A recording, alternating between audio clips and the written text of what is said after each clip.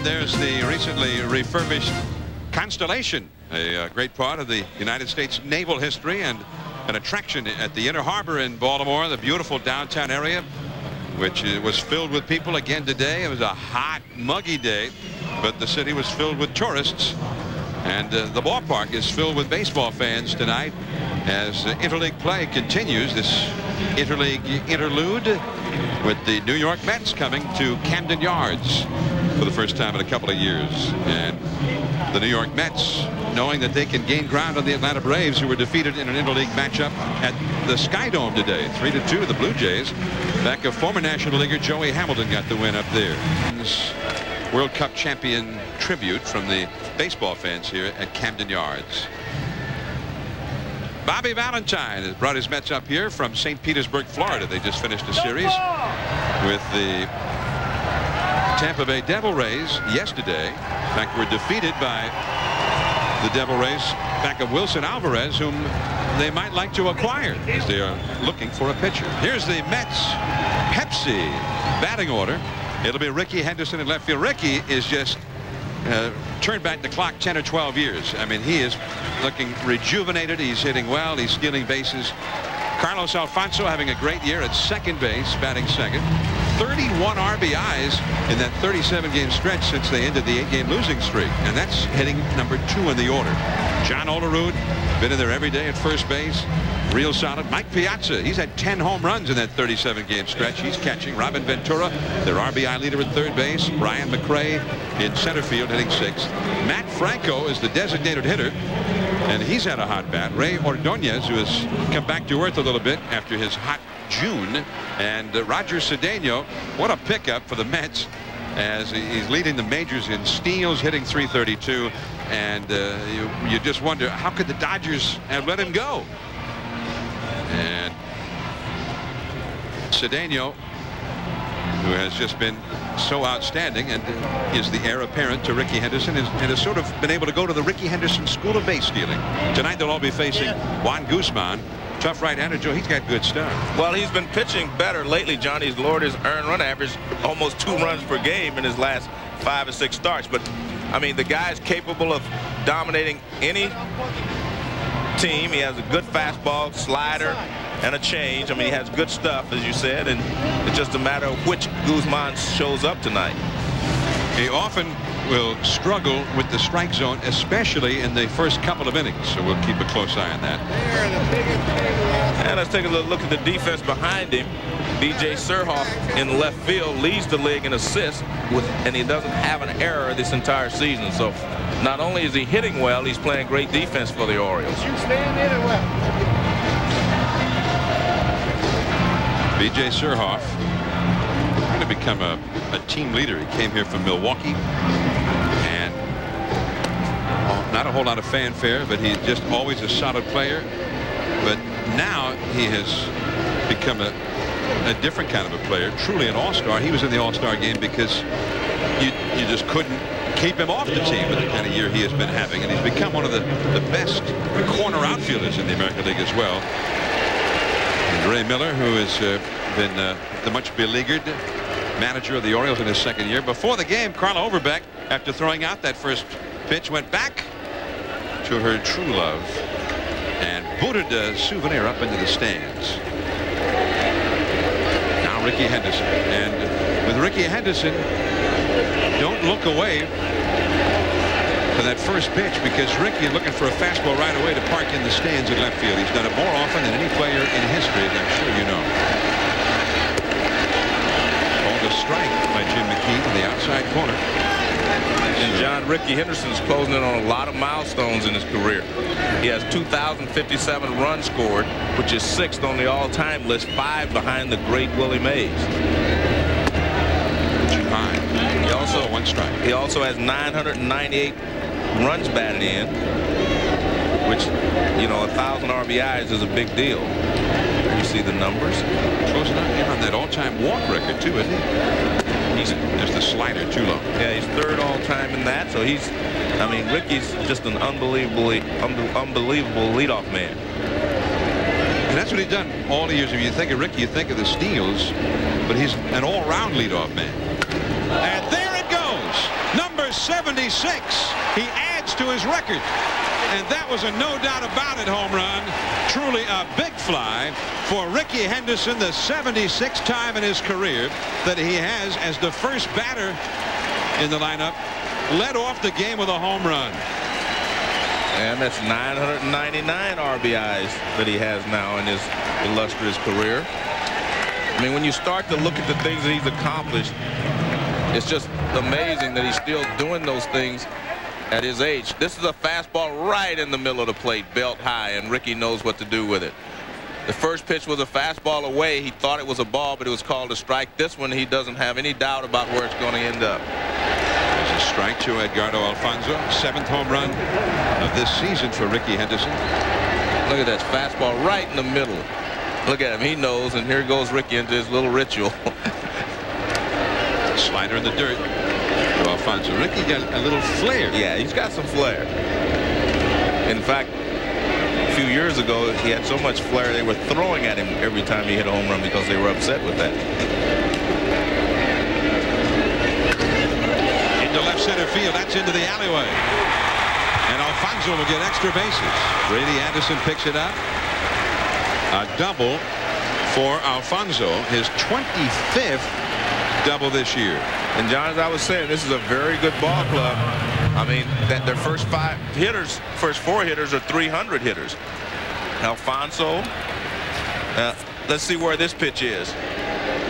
That's not a bad pitch. That's just pretty good hitting right there.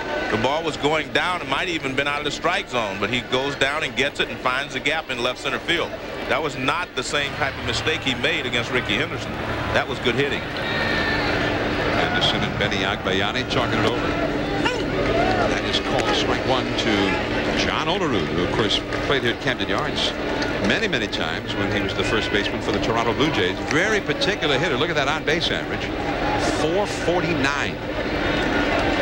So you've got to keep it in the strike zone to make him swing at.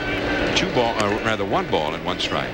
Well, the Mets are a patient team. I mean, they've drawn more walks than anyone in the National League. The Giants are second. The Mets have drawn 420 walks. So, I mean, they're a team that will take you deep into the count.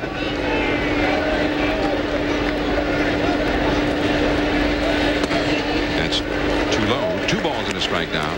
Well, now's the time, if you're the Mets, to get to Juan Guzman. The first time through the lineup, the opposition has a collective 352 batting average, but once they've all batted 1 time, he seems to settle in, and he puts everybody into a slump the rest of the way.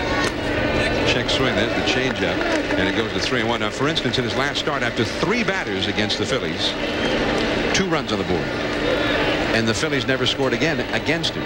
But that was enough to beat him. He left trailing 2-1 and got the loss. But again, now's the time to get to Guzman, and the Mets have 1 on the board, and they'd like to get Alfonzo home. He's at second with nobody out. 3-1. Piazza is on deck as Olerud stands in, and he walks.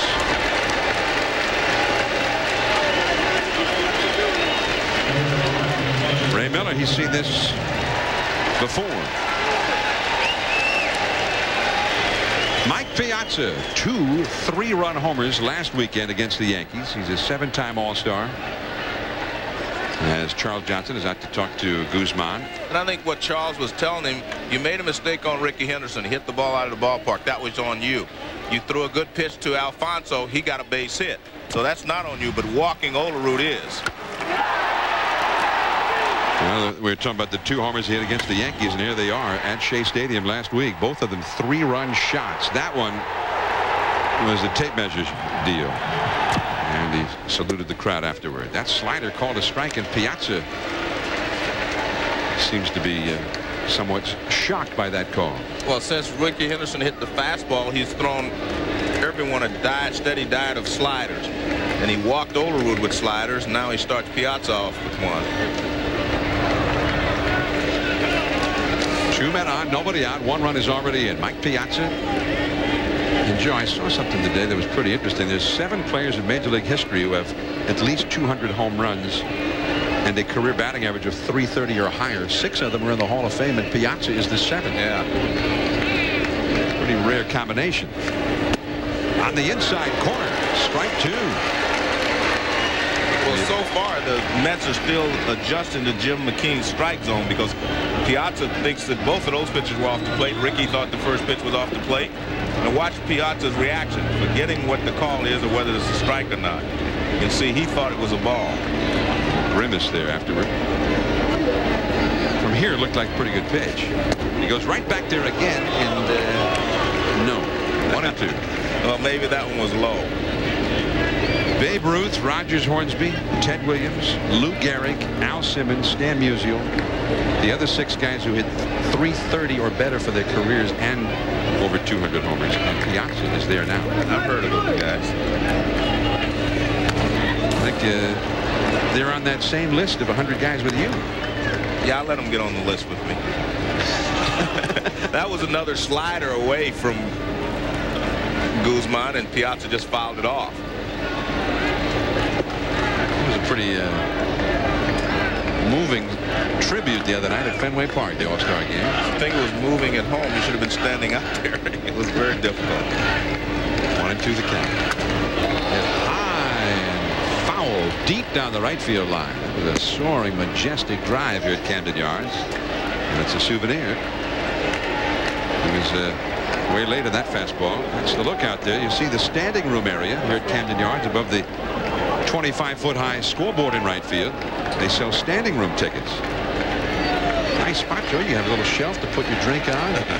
Rest your elbows up there. Yeah, but it's a long time to stand there. So he's relaxed. He's leaning. That's the standing room. That's not if you're one of the 100 greatest players of the century. And that's the aerial view from our gum out aerial cam with beautiful Camden Yards, downtown Baltimore. Mike Piazza with a run in, 2 men on, 2-2 the count. Struck him out. Well, that pitch fooled him, and you can tell it fooled him by the bat speed. Only 77 miles an hour. He was not prepared for that pitch. It was a breaking ball, a slider away. He tried to slow his bat down to make contact, and he couldn't do it. Watch this. It's not that tough a pitch. Look at that. It doesn't break that much, but you can see that he was fooled. He thought it was a fastball originally, then he tried to slow his bat speed down, and he couldn't do that. Well, that's you talk about it often. He'd thrown that fastball away. Right. Piazza was late on it. Then he comes back with the off-speed pitch. Robin Ventura, the Mets RBI leader, base hit on the first pitch. Albert Bell comes up throwing, and Alfonso held at third base by Cookie Rojas. With just the 1 out, he was held. So Ventura on the first pitch gets a base hit. I'm still a little amazed that you can't score on this ball because it's always a base hit. It's a ground ball. It's not a line drive. You don't have to wait. I mean, Alfonso comes around third and they do hold him up. I actually think he could have scored on that ball. Here is Brian McRae. I thought so. Yeah. McRae has had a hard time getting it going this year, hitting only .232, 8 homers, 31 batted in. But there's a familiarity level for McRae, unlike some of his teammates, because he was a long-time American leaguer. So he's in there. Bases loaded. The Orioles, other than third baseman Ryan Minor, are, I wanted to say Cal Ripken. Yeah. Well, normally that's what you would say in this situation. So you don't even have to think about it. And Minor is the only one who's pulled in on the infield. The rest of the infielders are looking for the double play ball. McRae, even when he was in this league, did not do much against Guzman. 4 hits in 29 career at-bats against him, which is all the more reason why maybe they should have sent Alfonso there. Right. But you can see one thing. Well, they're going to get a visit. Guzman's going to get a visit, and I think I know why. That was an off-speed pitch, as we see Homerun and Ventura at first. As you mentioned, Alfonso over third. Another off-speed pitch. It's like he's afraid to use his fastball, and you have to use your fastball because if you get behind with the other pitches, you're going to have to throw the fastball anyway. And after getting behind McRae with the bases loaded on an off-speed pitch, Bruce Keeson said, "I've seen enough," so he goes out and talks to him.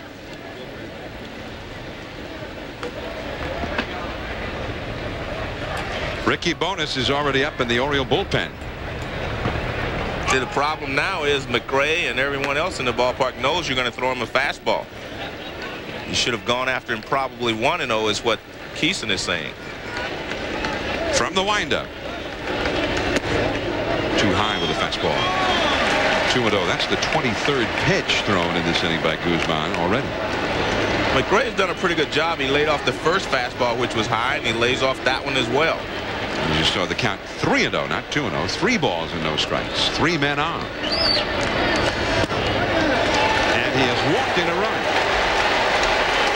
So the first inning Blues have struck Guzman again.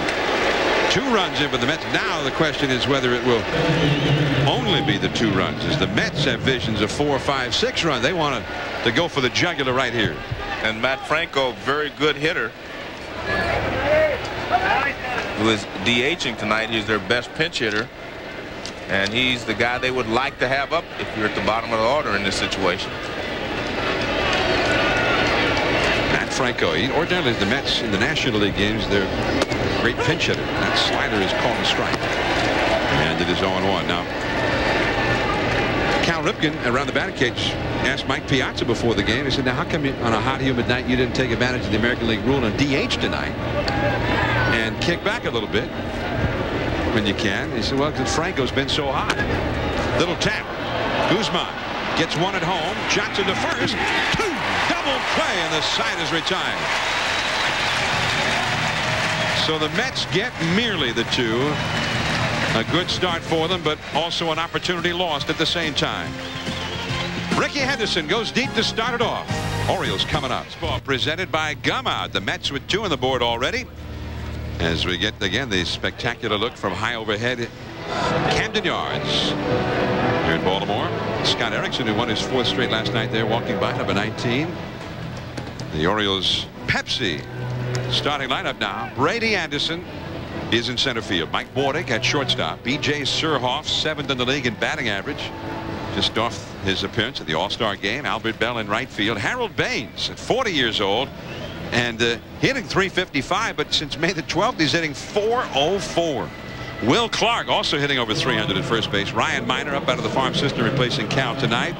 It'll be Jerry Hairston Jr. at second base, and Charles Johnson, the catcher, hits 9th. And on the mound for the Mets, right-hander from Japan, Masato Yoshii, and he's not overpowering, Joe. At this stage, he's probably closer to the 40-year-old Oral Hershiser than anybody else. Well, he throws sinkers, forkballs, sliders, and changeups, and it's imperative that he stay ahead of the hitters because they have to help him out. He has to get them to chase some pitches out of the strike zone. But like most guys who are not overpowering, you need to locate well. Brady Anderson, who's also adept at hitting that leadoff home run for the Orioles. He takes ball 1. Brady, he's got 12 homers, 48 runs batted in, and also, like Rickey Henderson, adept at getting on base one way or the other. He's got a .416 on base average. Nice pitch over the outside. And John, when the opposition's leadoff hitter hits a home run, you go up there kind of thinking the same way, do the same thing. Really? And Brady hit 50 home runs 3 years ago, so he's capable. Brady Anderson, 1996, hit 50, which astounded the baseball world. But he's a very strong guy. And you see, he's 3rd in that list. Only Bobby Bonds and Rickey Henderson have led off more games with homers than Brady Anderson. And that is low. And he is very particular up there. He's walked 66 times. And for the first time, there's a lot of talk in Baltimore about even Brady Anderson possibly being traded in the right kind of a deal. The Orioles are dead last in the East. And Anderson starts it off with a walk. Well, supposedly, John, there are only 6 players who are untouchables. Of course, Cal Ripken, Lucina, Johnson, Hansen. I mean, they have very few guys that they won't trade, but they do have a few untouchables. Mike Bordick, the hitter. Well, when you're 39 and 51 and you have the oldest ball club in all of Major League Baseball and the highest payroll, or one of them, and at some point, I guess you're liable to start talking about, well, what's plan B? Yeah. Last year, they did not trade, although they had so many of those free agents. And they resisted trading the higher-priced players, many of whom left the ball club, like Roberto Alomar, Rafael Palmeiro, and others, for young players. And maybe they might even have some regrets about that night. There's some young guys who might be able to help them now. Brady Anderson running into right field. The catch by Cedeno, back to first, and Brady gets back in front of the throw. Good heads-up base running there by Brady Anderson, not to get doubled off as he was breaking for second base. Let's take a look at the defense.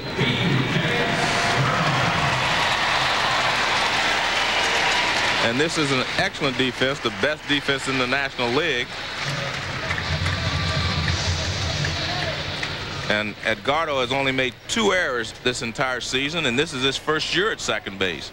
He was a third baseman in the past. Now he's over at second base, and he's playing very well. Yeah, Bobby Valentine talked about him as a Gold Glove quality third baseman. And it seems like there's been no breaking in time for him to go back to second base at all. I mean, he played some second base in the past. He played shortstop. The great thing is he's adjusted to a much different position, a lot different responsibilities at second base. Yeah. And it hadn't affected his hitting. His hitting is better than ever.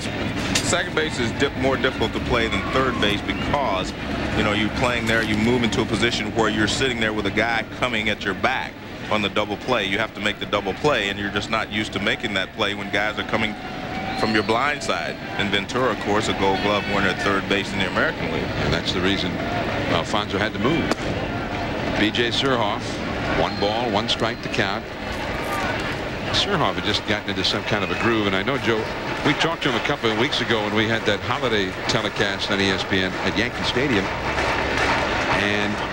and you asked him what the difference was. Right.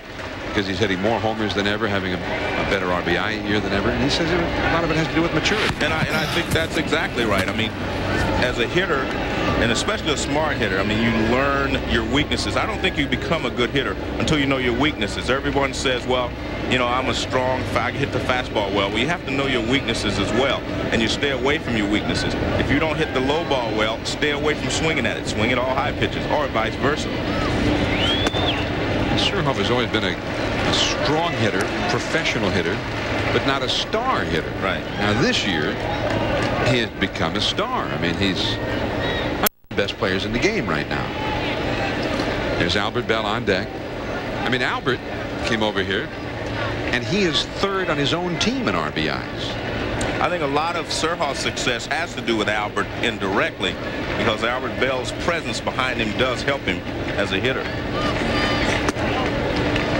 Ray Miller has pointed that out several times, and I think there's a lot of merit to that, and maybe Albert didn't get enough credit for that. But right now here in Baltimore, it seems like the fans in general are not in a mood to give Albert credit for anything. Well, they want to give him some credit. Maybe for negative credit. Yeah. He's getting a lot of credit for things he'd rather not get credit for, maybe. Yeah. Although maybe he will. He doesn't talk to us about it. Anderson got a great jump, and he's heading for third. Ordonez could not knock that one down. It's a steal for Brady Anderson and an error on Piazza, the 21st steal of the year for Brady. And I still have a problem when you're a middle infielder. Your job is to keep that ball from going into center field. Surhoff had the base stolen easily. I mean, Brady Anderson had the base stolen easily. Now watch this. He's already at second base. So if you have to run toward the catcher to knock the ball down, don't just try to knock it down. Run toward the catcher and block it. You should never let a guy go to third base with 1 out in that situation. Deep in center. McCraden seemed like he saw it at first. Now he's back there very deep. The deepest part of the ballpark toward that 410 marker. Anderson scores easily. Sacrifice fly for Surhoff. 2-1 Mets. Meanwhile, we got a final from Seattle. Let's go to Bill Pito. All right, John, Gummout takes us to Seattle Safeco Field. Russ Davis last night, the first homer in the history of the new ballpark, tied against Arizona at 7, bottom 10. Davis the batter. Fair ball. John Mabry comes in to score. King Griffey Jr. homer to this one. Arizona goes down. Seattle wins at 8, 7, and 10.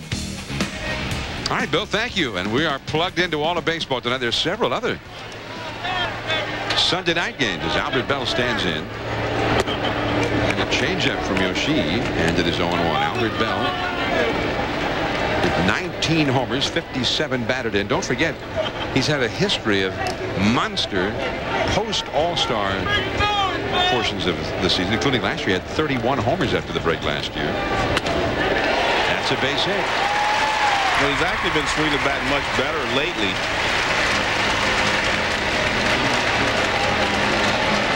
But the one thing he's not doing is supplying a lot of power, which they thought he would do. A lot of people thought he might even challenge the 60 home run mark here in this home run hitter's ballpark. Take a look at his swing. Ball's away, and he just reaches out and hits a line drive.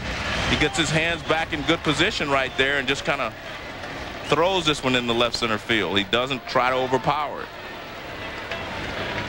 Albert at first, and if you don't keep a close eye on him, he's liable to steal. Harold Baines at the plate. 355 batting average. They got a shift on for Harold. 3 infielders are to the right of second. This is the way you'll see it often in the National League for Barry Bonds. The third baseman, Ventura, is almost over to shortstop.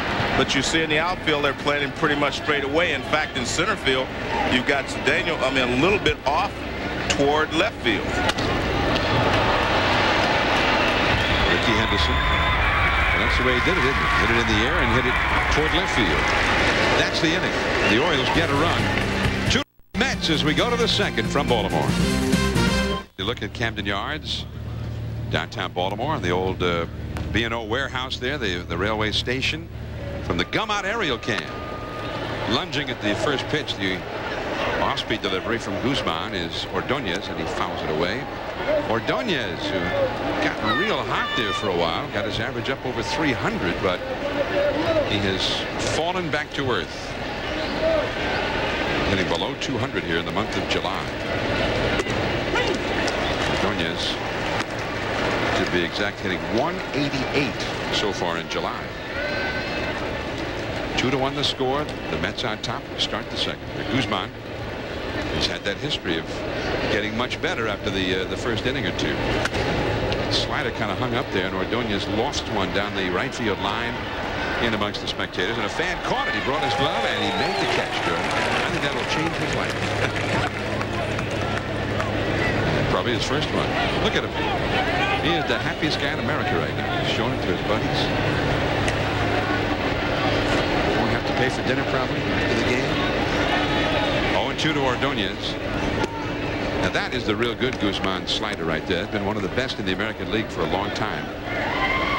I mean, that slider, when he first came up, people thought it was a split-fingered pitch. But he doesn't really throw when he throws that slider, and it's devastating when it's right.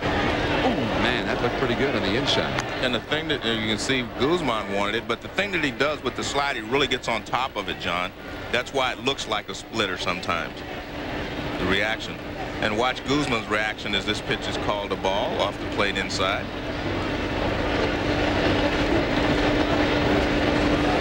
And the slider. Did he swing? No. First base umpire Bill Miller ruling in favor of Ordonez there. 3-2 the count. Well, the one thing already this inning, his slider is a lot sharper. It's breaking sharply. He was throwing it was spinning more in the first inning. This one is really diving. Field line, and that will go out of play as well. And he even seems to have a better location with his fastball. Now he's able to hit this outside corner. That was a pretty good pitch as well. 3-2. Now there are 3 other games still going in the major leagues. We'll keep you plugged into all of those, including a real interesting series going in Texas starting tonight, an interleague series between 2 division leaders. We had that series in New York, the Braves and the Yankees, the 2 Eastern Division leaders in Major League Baseball. And tonight, the 2 Western Division leaders are head-to-head, the San Francisco Giants and the Texas Rangers at the ballpark in Arlington. We'll update you on that one. The Dodgers are in Pittsburgh. 3-2.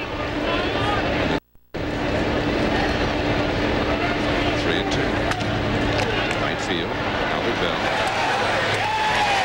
Number 1. Big Wednesday night baseball doubleheader coming up. The first game at 7:30 Eastern, the Cardinals and the Reds. Big Mac, assuming his back heals up, will be back in town. Barry Larkin, Sean Casey, the surprising Reds. And the Athletics of the Mariners are from Safeco Field. John Jaha Jr. and A-Rod. A lot of great stars in action on Wednesday Night Baseball in the doubleheader. The first game, 7:30 Eastern. Don't miss it. Roger Cedeno, the switch hitter. Well, did he call it a strike or did he say he swung at it? One way or the other, it's 0-1. Junior hit his first home run in Safeco Field today, I think. Number 30 overall. Took him, I think it was the third game there before anybody homered. Russ Davis was the first one. I have a theory about that ballpark, Joe.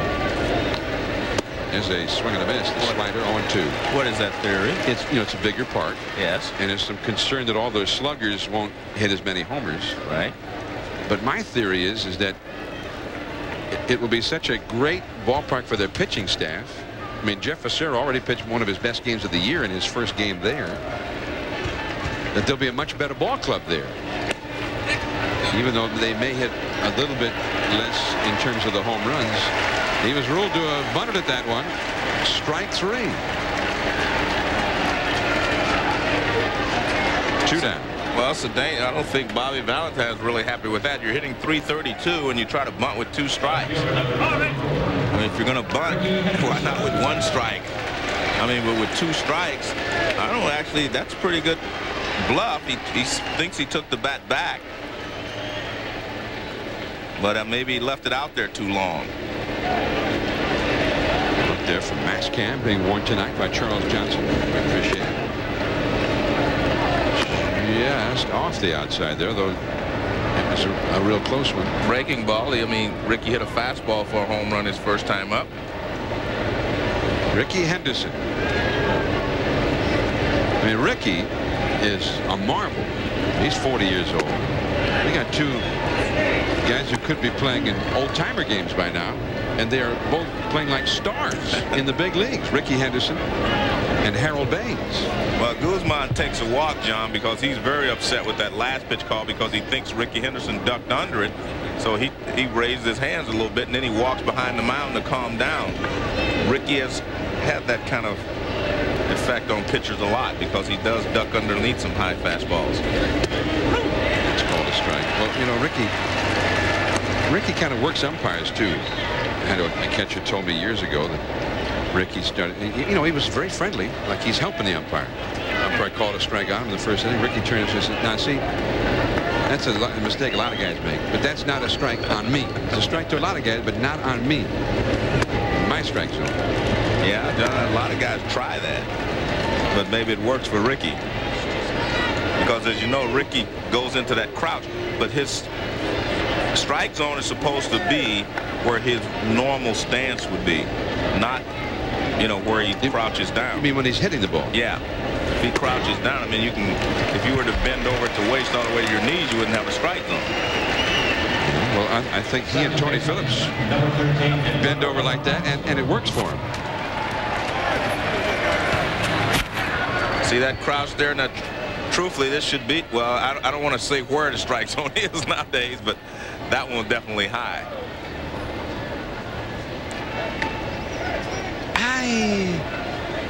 Well, that one was high, Juan. I think he agreed with that one, but I think that's Juan just a little upset with himself for not getting it into the Rickey. Well, now Rickey, another walk to his total. Wow, he has buried that 4th guy. I mean, look at that. I mean, he's also going to catch that 1st guy, too. That 4th guy is eating Rickey's dust right now. I didn't even realize that. He passed you months ago. Yeah. But guess what? Sorry, Joe. That's okay. With 4 now in the list. As the guys say, I just want to be amongst them. Man, you were amongst them on Tuesday night at Fenway Park. You're not the best there, but just be amongst them. Alfonso. Slider. Check swing. No swing, says Bill Miller on the appeal. 2-0 with the count to Edgardo, who doubled his first time. The Mets lead 2-1. We're in the 2nd inning. Now, Rickey Henderson's at first base, but seeing as how he has stolen more bases than any player in the history of Major League Baseball, maybe he won't stay there long. 27 steals this year, and he's 40. Foul back it out of play. Well, he's the only guy in the history of the game to have over 1,000 steals. I mean, that's 1,000. I mean, you know what 1,000? I mean, that's a lot of steals. But he doesn't see. I mean, he wasn't very aggressive in his lead, taking his lead the last 2 pitches. I think he's serious about it now. He's going now. Well, if you don't stop him, see, a lot of times he makes you stop him. That's a good throw there by Guzman. Lou Brock was like that. He walked off and he just continued to take little small steps or to lean. He made you stop him. You have to stop him, otherwise he gets a great jump because he's already moving. 2-1 the count. Rickey not running. High in the air, foul on the first base side. Into the crowd. 2 balls, 2 strikes. I actually thought he was going to try to go there, but he mistimed Guzman's move to the plate.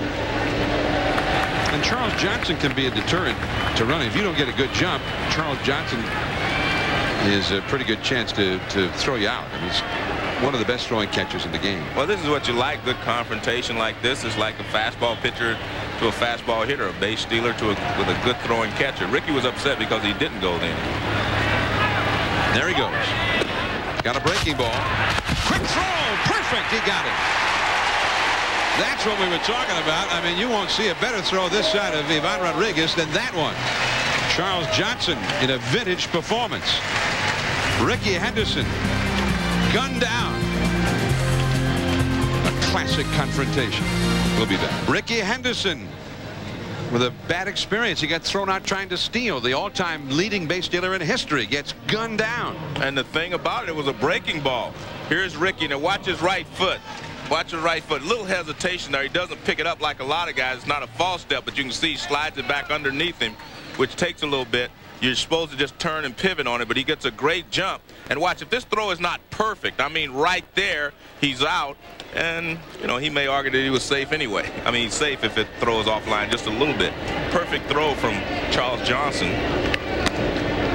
But as you mentioned, Charles is capable of doing that. He and Ivan Rodriguez can stop the running game all by themselves. 2 years ago, when he was with the Florida Marlins and they won the World Series, I mean, he was the National League's Ivan Rodriguez. I mean, he was a weapon and intimidated many a base stealer in the National League. Well, one of the great confrontations I've ever seen was between Charles Johnson and Lofton, when Lofton was with the Atlanta Braves that year. Yeah, that he was the Braves in the postseason. And I mean, it was just beautiful to watch. But and a great base stealer. That's what I like about the game. I mean, people say that, you know, home runs are the thing, and it is a big part of the game, but I still think the little fundamental things are important. Will Clark, the hitter, .313 average. Alfonso. I mean, this Mets infield, if the pitcher, Yoshii, gets him to hit a ground ball, he should be in great shape all night long. Well, he threw a good pitch there. I mean, sinker. But that's what I was talking about before, about knowing yourself and knowing your weaknesses.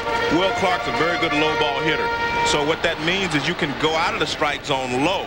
You just can't go out of the strike zone high.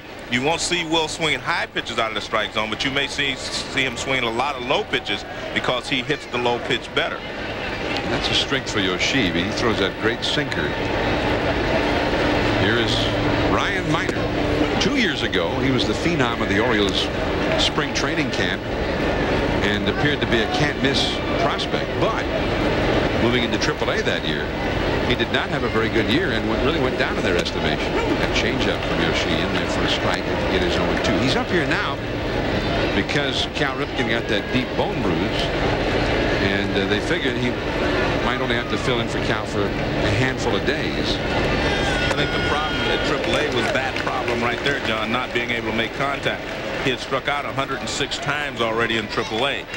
And, you know, if he makes contact, he seems like he's a pretty good hitter and with some power, but you have to make contact. And if you're not making a lot of contact at AAA, you're certainly not going to make a lot of contact here in the big leagues. Here's a 2-strike pitch. I mean, pretty good pitches there from Yoshii. I mean, it wasn't like he threw him down the middle and he couldn't handle him. He hit the outside corner with every pitch.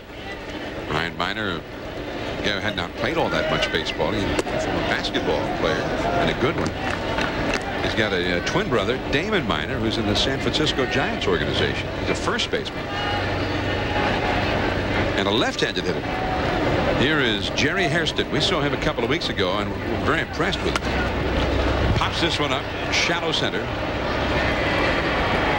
McRae, and that is the inning. 3 up, 3 down for Yoshii.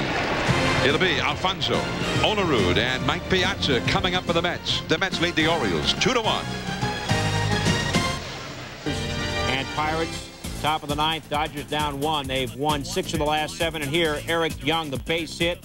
Trinidad Hubbard comes in to score, ties the game up to 5, and that's a score playing the bottom of the 9th. Sunday night baseball. The Mets 2, the Orioles 1. The Mets coming up in the 3rd against Guzman. Edgardo Alfonso, who doubled and scored the 2nd Mets run of the 1st, takes ball 1. John Olerud and Mike Piazza will follow. There's the view from Mascam. That one is fouled back and into the club level area, the 2nd deck here at Camden Yards. 1 ball and 1 strike. Mascam being warned by Charles Johnson. And again, we really appreciate that. And the big league catchers will agree to wear that camera because, I mean, it puts you, our viewer, I mean, right down there, right in the game. Such a great, special kind of look at the action. Puts me down there too, John. I watch my monitor every once in a while. Me too. See what we can learn. Me too, except, I don't know, we don't count. Puts us down there, Joe, and who cares? 2-1 the count. But it is fun to be right down there in the action. One thing, you know, when you have a chance to get close to a big league pitcher when he's warming up. Right. That one is hit high and deep into left center. Brady Anderson, that's the deep part of the ballpark. He's got it. Brady's got a little style when he makes a catch like that. That's the only trouble with showing Mascam down. Every time the ball leaves, it looks like it's going out of the ballpark. Gone, yeah. And the sound right there sound like it was gone. Listen to this sound. Oh, well. Boom! Yeah. But it looked like it was going out of the ballpark. Now, if he was sliding into 2nd, we have a Mike there. Okay. We'll get some. But it's Mask Cam, not Mask Mike. Okay. One day, we'll have a Mike right in the bat. Well, one thing I want to bring up, John, you know, last time we were broadcasting here, you were not with us. Your daughter was graduating from high school, and you were making a speech. And I was just thinking how soon they forget who you are here. Your daughter Holly's here tonight, and they gave her seats out in the bleachers. I mean, you were the Orioles. You were the voice of the Orioles. You were the man. And they give her 2 seats out in right field. That's amazing to me. I mean, how soon they forget. That's the view that they gave her. Right there. That's the view they gave her. And that's your daughter. Where's the ticket guy? I don't know, Joe. They showed me the door, and now it's just, yeah, for him, bleachers. Well, that's okay, but don't take it out on their daughter. Okay. Yeah. I was giving her a speech. I was giving her another speech, though. Oh, okay. Don't look a gift horse in the mouth is what I said. Mike Piazza. If I ever have to go into a war or anything, though, I want you by my side. All right. Yeah, and you go first. Mike Piazza. Sticking up for my daughter. Yeah. You are one of the 100 best of all time, no question. Well, I have daughters, too, so we have to take care of them. Strike 1 to Mike Piazza. And by the way, where'd you get that shirt? One of Joe's old ones. No, we must coordinate a little better. We must tell each other what we're going to wear from now. Oh, if you're wearing the blue with the white collar, yeah, I'll wear something different. Yeah, we'll wear something different. 0-1 the count. Piazza struck out his first time against Guzman. 1 ball, 1 strike. 2 down, nobody on here. Guzman, true to form, a rough first inning. The Mets got 2 against him, but he got out of a bases loaded 1-out jam, minimizing the damage. And now he's showing signs of maybe settling in, and when he settles in, he's awfully tough. And there are a lot of rumors about teams that would maybe like to take Guzman off the Orioles' hands. And first and foremost is Texas. They think that, you know, he'd fit right in well there. because they figure they can get 6 innings out of them, and they do have, you know, pretty good bullpen, although Wetland's been struggling a little bit lately. Too far in. 2-2 to Piazza. Hey, look, you just stopped by the booth here. Yeah. One of the great Oriole former leadoff man, now an instructor in the organization, Don Buford. Yeah. And his son, Damon, plays up in Boston. Yeah. It's like a civil war at the Buford household whenever Damon comes to town. 3-2 now. There's Buford. There he is. He still looks like he's at his playing weight. Yeah, he does. Buford, you're looking good, man. He hasn't grown any either, though. 1969, when the Orioles won 109 games, Don Buford was the leadoff man, and he was the guy. He hit homers, walked over 100 times, hit around 300, did it all. He was the man who set up Frank Robinson and Brooks Robinson and Boog Powell. And let them get all the credit, right? That's right. They got all the glory. Yeah. And he was out there paving the way for him. In fact, Rickey Henderson and Pete Rose are the only leadoff men that got their just due. Everybody else was kind of setup men for the middle guys. 3-2 to Mike Piazza. Bobby Bonilla and John Franco sitting with Rickey Henderson. On that slider, Piazza went down to get it. Base hit to left field. Well, that's the first slider that he's gotten inside to Piazza. The other ones were away. He struck him out on the slider away in the first inning. This one is in, and Piazza rips it to left field for a base hit. Now watch this pitch. Watch where it is. Inside part of the plate. Piazza with the 2-strike swing. Look at that good 2-strike swing. Goes down, gets it, and rips it in the hole. Robin Ventura called a strike. Ventura hit the first pitch he saw from Guzman for a single to right in the first inning. 2-1. The Mets lead the Orioles. We're in the third. This is sort of a typical Guzman outing in that he always throws a lot of pitches. He works very deliberately. Too far in. 1 ball, 1 strike. He was that way in Toronto. The thing that's really changed for Guzman over the years, when he started with the Blue Jays, he was almost unbeatable. Yes. I mean, at one time, his major league record was 39 wins and 13 losses. And it has not stayed that way. Well, he's had some arm problems, and every time he thinks he's okay, he starts to pitching well, and then he'll have arm problems again. Look at that. There it is. He's 45 and 62 since that great start. Last year, he was 10 and 16. 3 and 6 the year before.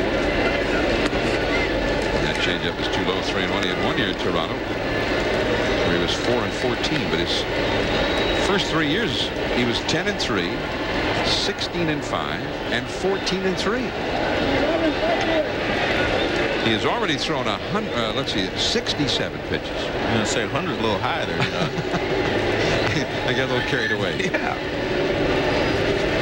He'll be at 100 before you know it. That's ball forward to Ventura. And a 2-out walk. Piazza takes second. And Guzman has already walked 4 hitters in this game. This all started with 2 down and nobody on. Piazza single to left. Here's Mookie Wilson, the Mookster, talking to Robin Ventura, the first base coach for the Mets now. Brian McRae comes up. And you can see Ray Miller not pleased with what is happening with the number of pitches he's throwing and how he stays in jams here in the early going. Check swing and a foul off to the left into the Mets dugout. 1-1 to McRae. By the way, I was talking to Roger Cedeno before the game about whether or not he'd gone to the Rickey Henderson school of base stealing as long as he had the opportunity. And he said that Rickey had been very helpful, and also Mookie Wilson, because Mookie could steal a base. He said the main thing they've been helpful with is finding little tip-offs from pitchers about their move. 0-2 the count. He says also that he'll watch when Rickey gets on in the first inning. And he says, especially with a left-hander, and how their pattern of going to first or going home, and he finds it almost invariably it's been the same pattern if he gets on base against that pitcher. That misses for a ball. 1-2. And of course course, he's hitting ninth. Rickey's hitting leadoff, so he gets a chance to really study when Rickey gets on base. Well, you can learn a lot by watching people who are very good at their craft. And Rickey Henderson is one of the best. So you can learn, if you watch closely, just how he sets a pitcher up or sets the catcher up to try to steal a base. 2 on, 2 out. And he misses inside. 2-2 to McRae. Mac Franco would be next. Now Guzman has passed 70 pitches. We're only in the 3rd inning. In that start in Philadelphia, he pitched well, gave up just 2 runs, but had to leave after 6 innings because he had thrown 125 pitches already.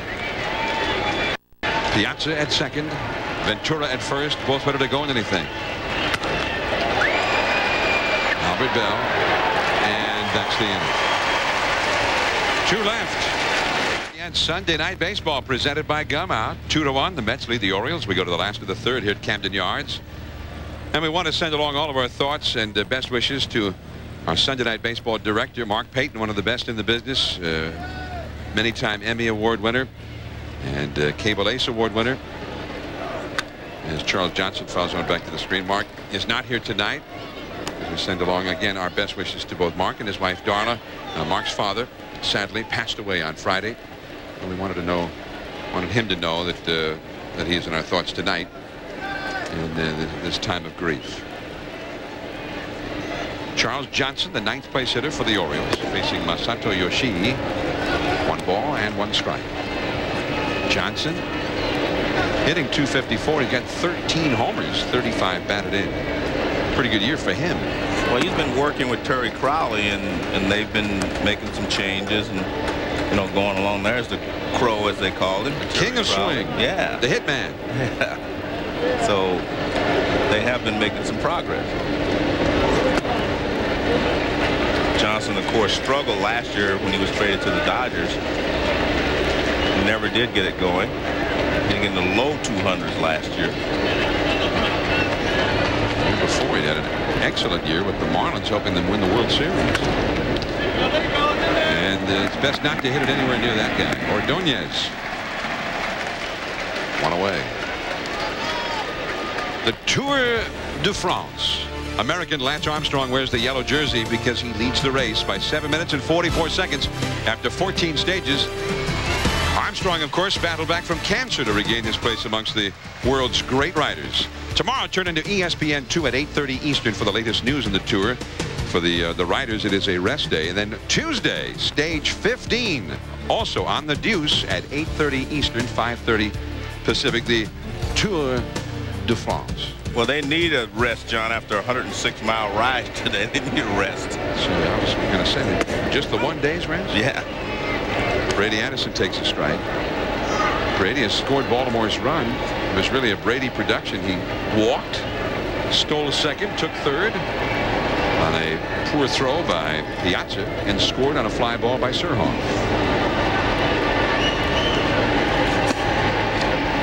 Brady Anderson, we had mentioned at the beginning that there was talk in Baltimore that the Orioles might even entertain offers for Brady Anderson. But Brady, as I understand it, has a no-trade clause in his contract, so he would have to agree to it. That is deep into center. McRae is going way back there. Makes the catch at the wall.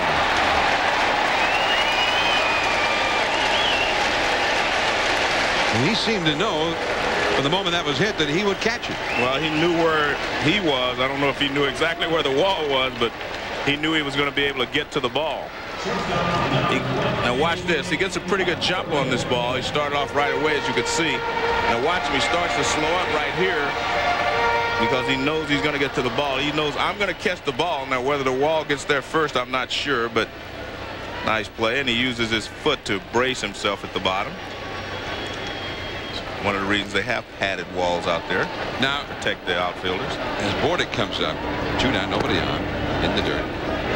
At Shea Stadium, when a pitcher gets one to hit the ball to that part of the ballpark, he knows McRae's going to catch it easily. At Camden Yards, a little different. A little different. Center field is a little bit more intimate than at Shea Stadium. And is too high. The deepest part of the ballpark is actually just to the left of straightaway center, 410 feet. Actual straightaway center is only 400 even. And over to the right of straightaway, where Anderson hit that ball, it's shallower still. That one is hit to the deepest part of the ballpark. McRae is way back there, and he's got that one. No, he doesn't have it. He had it for a moment. You know, he's hobbling a lot out there. I noticed it on the ball. He went to right center. He was hobbling. And he's hobbling now as he goes back to his position. But it looked like he got there. And as you said, he looked like he made the catch. It went in his glove, and then it bounced out. Bardick, as you mentioned, hit this ball to the deepest part. I mean, he hit it right at the 410 sign. And I guess he didn't catch it, but just appeared it went away from our view. I thought he had caught the ball, but he actually didn't have it in his glove. Right in the corner at the deepest part.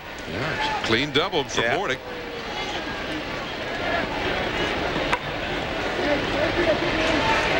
Clean double for Bordick, unlike what the announcer said. I thought he caught it too, because it went. Surhoff drills one, and caught by Rickey Henderson in left center. One hit, one left to the fourth inning. Matt Franco coming up. 2-1, the Mets lead the Orioles. Sunday Night Baseball, 2-1, the Mets lead the Orioles. Camden Yard is seen from the aerial cam, the gum out aerial cam. And back to action now, as Matt Franco takes a called strike from Juan Guzman. 2-1, the Mets are leading. Franco hit an inning-ending double play in the first. Tapped it back toward Guzman. This past Guzman, there's second. Bordick throws it out. Nice play there by Bordick. That was not an easy play, but he made sure he got it on the good hop. He went circled it, half circle, and then charged in and got it. Nice play.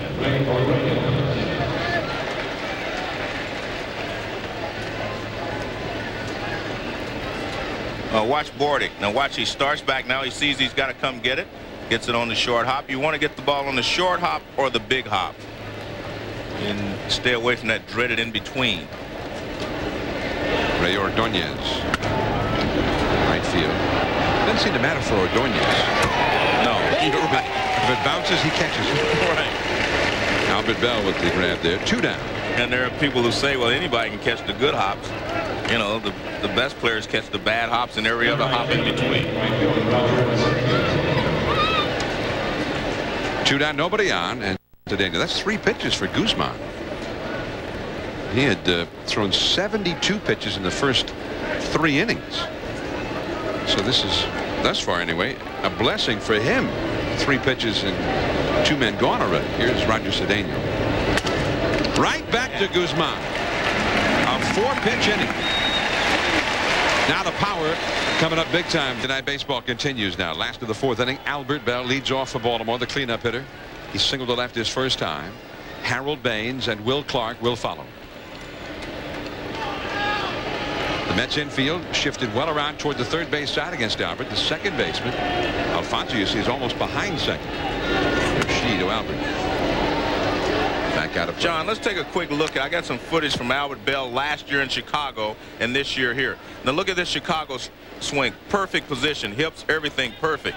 Here he takes his hands with him. See how they go forward. They don't stay back. And that's one of the problems I think he was having early in the year, because he wasn't driving the ball. I mean, here's a guy that averaged 50-plus doubles, averaged about 48 doubles in his last few seasons, and he only has 9 so far this year. I mean, he had a high of 52 doubles, but he's not driving the ball, and this is a doubles ballpark, plus a home run ballpark. And I think he's starting to, I watched him his first at bat tonight, he's starting to get his hands back much better and keeping them back. Last year he had 49 homers, but also had 48 doubles. That's a ball inside. In fact, back in 1995, the monster year in Cleveland, 50 homers and 52 doubles. Well, see, John, there's 2 things you have to do. You either have to step away from your hands or you push them back. You push them away, but you have to get them back and get them cocked. Otherwise, you end up swinging with nothing but your upper arms, the upper part of your body. Up the middle, Albert Bell is 2 for 2 singles.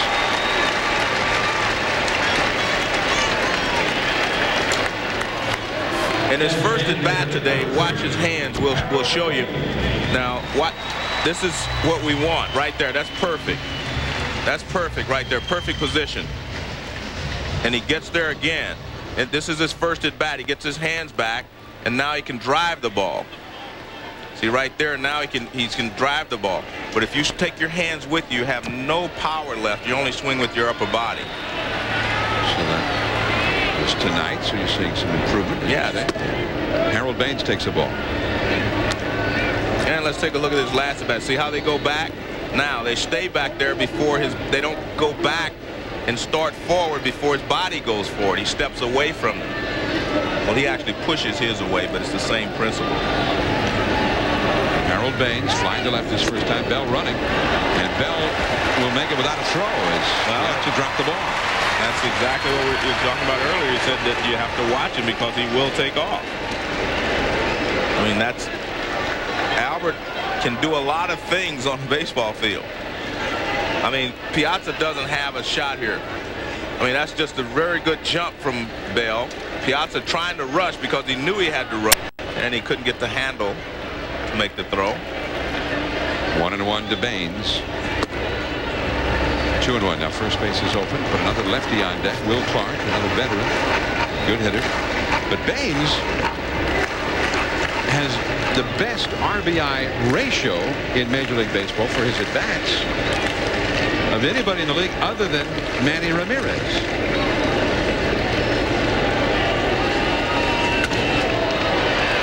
And to center field. Tagging at second, Bell. The catch by McCray. Albert heading for third. The throw comes all the way through. Quick throw by McCray, but too late. Well, Baines able to get Bell to third base, where he could score the tying run now without the Orioles getting a hit. And so far, the base running of the Orioles have gotten them to one run with Rickey Henderson in the first inning, and Bell has put himself in position to score on a fly ball.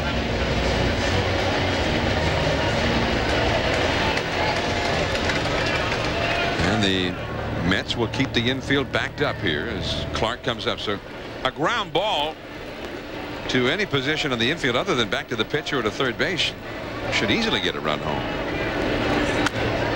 Popped in the air, foul off to the left. Clark grounded out to second his first time. That same ground ball here would get it on an RBI. This is a situation when you're the hitter, you say to yourself, I'm going to pull the ball. Whether I get it through the right side or not, I'm going to make sure I pull the ball. I'm just not make sure I don't hit it to the pitcher. And I think that's what you can do as a left-handed hitter against a right-handed pitcher. Say, I'm going to just make sure I pull the ball. Bell at third, one out. Came in on it. Clark took it. Strike two. You saw the movement on that pitch. Yeah, that was a good fastball from him, but I think Will was looking for something away because he knows that Yoshii doesn't want him to pull the ball as well. But they crossed him up by buzzing one off the plate inside and letting him move back on the inside corner. So Yoshii knew that Clark knew that he knew. See how the catcher set up this time? Way off the plate. Look at that.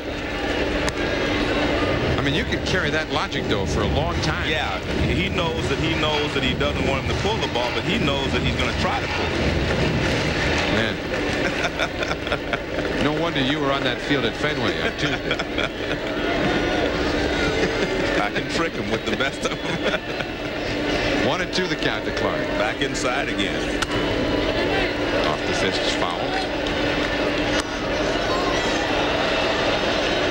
1-2 to Will Clark. Ray Miller, second year as manager of the Orioles, still got the job. Many thought he wouldn't. The team had finished below 500 last year, and this year just been a nightmare since the very beginning. But the Orioles have had a little hot streak going here lately. Now the shortstop Ordonez moves to an in position as Clark takes up an in. Just as that pitch was being thrown, Ordonez, who was backed up, came running into the edge of the grass. Bobby Valentine does that a lot. He will have his infielders start back and all of them run in at the same time. But in this situation, he only has Ordonez doing it. Here comes Ordonez. That means if a ground ball is hit his way, the runner at third would be out trying to come home. because he's been told on a ground ball to the infield, you run, you score. That's why I say it was important for Will to try to pull the ball. Orduña stays back this time, and Clark takes high, 3-2. Right-handed hitter, the rookie, Minor, is on deck. I mean, if they ended up walking Will Clark, they get the right-hander versus right-hander, they get the rookie, and a double play ball could end the inning. And a strikeout guy. So, I mean, you're in a situation where it may not be the worst thing for the Mets if he does walk Will Clark. Certainly does not have to even think about giving in to him here. Bell at third, 1 out, 3-2 the count. And off the outside. And that's just the kind of a pitch I think you'd anticipate with all of those things in Yoshii's favor. And you have to remember, Will Clark is a veteran. You're not going to trick him. I mean, you're not going to trick him by throwing an off-speed pitch 3-2 or something different. He's looking for the ball with 2 strikes. You're not going to trick him, so you're going to have to make a good pitch. And they tried to get him to chase one out of the strike zone, and he wouldn't do that. Now the middle infield double play depth for the Mets. Ryan Minor, who struck out his first time. He is 0 for 4. This is his second major league game.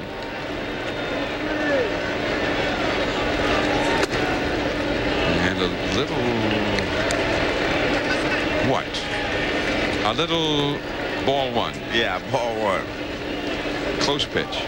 I mean, it started off like it was outside, but it moved back pretty well. Ryan Minor trying to deliver his first major league RBI. First and third, 1 out.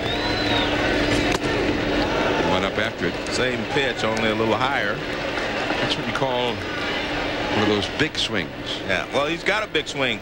That's part of the problem. When you know, if you have a big swing like he does, you're going to strike out a lot until you gain, you know, some experience and know which pitches you have to lay off of. And that high fastball is one he better lay off of. A lower fastball to the outside. He slapped it foul. It's 1 ball and 2 strikes. Well, so far in the first at bat and this one, they have done nothing but stay away from him. They haven't even come inside to show him any pitches. And they've been basically just setting up on the outside part of the plate and going out there with a fastball or a slider.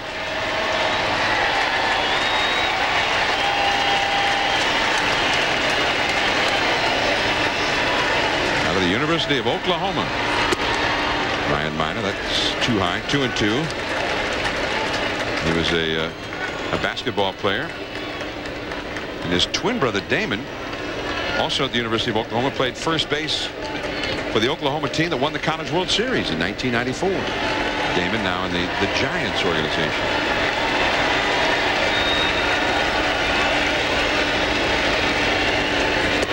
Too low. Well, he's worked the count full now, 3-2. So Ray Miller's got a decision, Joe. Although you got to, seems like it's a fairly easy decision. I mean, you got a high strikeout guy at the plate, a rookie, and a guy who's not a real fast runner at first base, Will Clark. Yeah, I don't think you send him. And an interesting point here, John. Yoshii had not walked a right-handed hitter in any of his last 7 starts. There's that double move, bluffing toward third, actually throwing to first. Clark back though. And the 2 bases on balls he's issued tonight were to left-handed hitters, so he still has that record intact. The Orioles have runners at first and third, 1 out, trailing 2-1 in the 4th.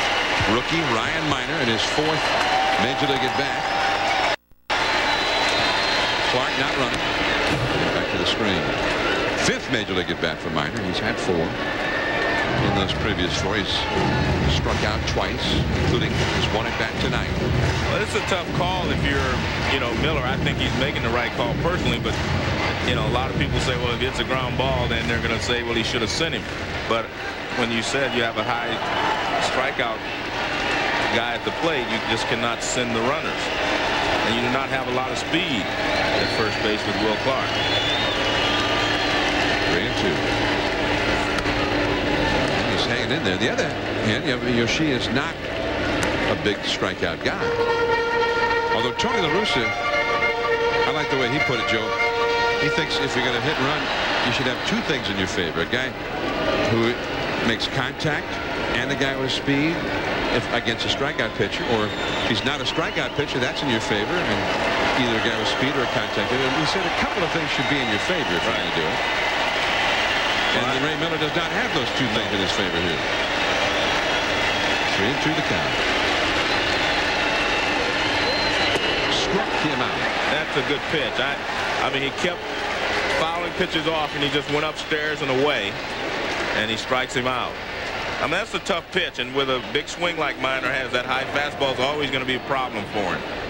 He laid off a couple, but this one he can't lay off of, and that pitch is up again, and he chases it. Now watch, you can see that he's underneath that pitch. That means that fastball is up above his swing pattern.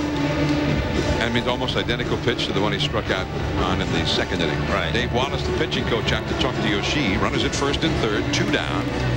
And Jerry Hairston, who is pretty adept at making contact. While they talk, let's get an update from Bill Pito. All right, John, Dodgers and the Pirates, bottom 10, all tied up. Adrian Brown, the batter for Pittsburgh, lofting the fly ball to center, well deep enough to score Kevin Young with the winning run. And L.A. had won 6 of 7, but they lose here. Pirates win at 6-5 and 10. All right, Bill, thank you. Again, we are plugged into the other games going on. There's still 2 others. In Texas, the Giants and the Rangers, and in Anaheim, San Diego and the Angels going on. So we'll keep you updated on those games. Here it is 2-1 Mets in the 4th inning. Runners at first and third, 2 down. Hairston. Called the ball. You see Piazza did not look very happy on that call.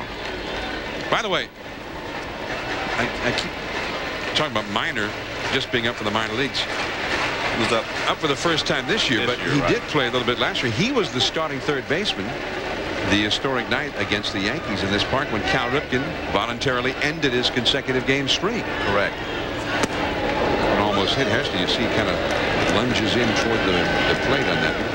I knew you'd straighten it out, so that's why I didn't do it. Well, thanks for not showing me up. Albert Bell at third base. Will Clark at first base with Homerun alongside. Hairston flying to shallow center his first time. Minor was 6 for 14 last year. Nice, right at the knees with the sinker. 2-1. 2-1. The Mets ahead. Yoshii trying to fight his way out of the corner here in the 4th inning. Bell led off with a single, stole second, took third on a long fly ball by Baines. Clark walked, but then Minor struck out. Now he's battling with the rookie Jerry Hairston Jr. Hairston hitting .286.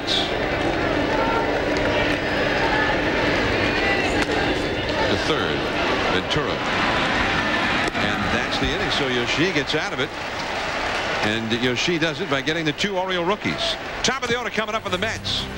Rickey Henderson, Edgardo Alfonso, and John Olerud. It is 2-1 New York. Cards in Baltimore. This is John Miller along with Joe Morgan, your Sunday night telecasters. The sweeping vistas of this beautiful ballpark, which was the first in this era of new stadium architecture, stadium new buildings, and it has certainly revolutionized the game. Everybody wants one. Everybody wants a Camden Yards kind of a ballpark. Rickey Henderson homered to start the night. 76th time that he has led off the game with a home run. He hit it 413 feet, Joe, is what I estimated it. That's a pretty good poke. For a 40-year-old guy. Yeah. He walked in the second and then got thrown out trying to steal. You know, last year he stole 66 bases when he was merely 39 and was the oldest player ever to lead the league in stolen bases. I mean, that was a record he hadn't held. Well, he's going to beat this one out, I think. Yeah. And over to the box seat railing. Henderson will hold with a single. Now an update. Here's Bill Pito. All right, John, the division leaders in each league's West, Texas and San Francisco. It's 4-0 Texas here, top of the 6th. JT Snow. The other way, a 2-run shot is 12th of the year. Texas trying to stay 5 games up on Oakland. Giants trying to go 3.5 in front of Arizona. 4-2 Texas in the 6th. Thanks, Bill. The National League West leaders and the American League West leaders head-to-head there. And the very first interleague game was played between the Giants and the Rangers 2 years ago. Giants with a 2.5 game lead over Arizona, 5 over San Diego. San Diego is back in there, That's Joe. something. 20-6 their last 26 games. Come from last place to be back in the race. Arizona blew a 7-1 lead in their game today at Seattle at Safeco Field. And Arizona have really been struggling. The last month they're now 9-18 in their last 27 games. And how many of those are games where they had a lead late in the game? This one was in the 6th inning. Didn't happen right at the very end. Texas with a 5-game lead over Oakland in the American League West. That's right, Oakland. The Oakland Athletics are the second place team, and Oakland won today over Colorado in an interleague game. John, this is a perfect combination to hit and run with. Rickey can try to steal the base, and if Alfonso gets a pitch that he can handle, he can go ahead and try to protect him, but if he doesn't, go ahead and take it. Rickey has tried to steal against Charles Johnson earlier and was thrown out. I've always felt as a base stealer, you get on base the next time, you have to go. You have to just make sure you get a better jump. Rickey said to me as Alfonso takes the ball from Juan Guzman, 1 ball, 1 strike. He said the first thing he tried to impart to Roger Cedeno was the element of having no fear. Right. In other words, it should never even be in your mind that they might throw you out. And he says if they do throw you out, that should immediately leave your mind. Right. Well, you have to say to yourself, oh, I didn't get a good jump. I'll get a better one next time. But at this point, the Orioles think they have stopped the running game for the Mets. You know, because Rickey is not running, and because Charles Johnson threw him out the last time up. Well, if you're going to hit and run, this is the perfect pitch to hit and run on 2 balls and 1 strike. 2-1 to Alfonso. He doubled to left center his first time, flied out deep to left center his last time. Rickey not running, and that's ball 3. Cedeno, Joe, said that Bobby Valentine gave him the green light to steal whenever from the very beginning this year. And he said that was the first time in his life that anybody ever gave him the green light. It never happened in the Dodger organization. Well, I think that's a good move. I mean, you got a young player, you want him to learn to steal bases. He can't go when you tell him to go. But I think that's an interesting point you make. I mean, that's the decision Bobby Valentine made that may help that element of having no fear. Right. I mean, if your manager believes in you, right, you have to tell him you believe in him. Ball 4 to Alfonso. So 2 men are on with nobody out, and the Mets big hitters are coming up. Next Sunday, we will see the Mets again at Shea in New York. Sammy Sosa, Mark Grace, the Chicago Cubs will be there to take on Mike Piazza and the New York Mets. 8 Eastern, 7 Central, 5 Pacific. We hope you will join us then. The Mets and the Cubs at Shea. Here's Olerud, up and away for ball 1. Sandy got 34 home runs, but the Cubs continue to limp along.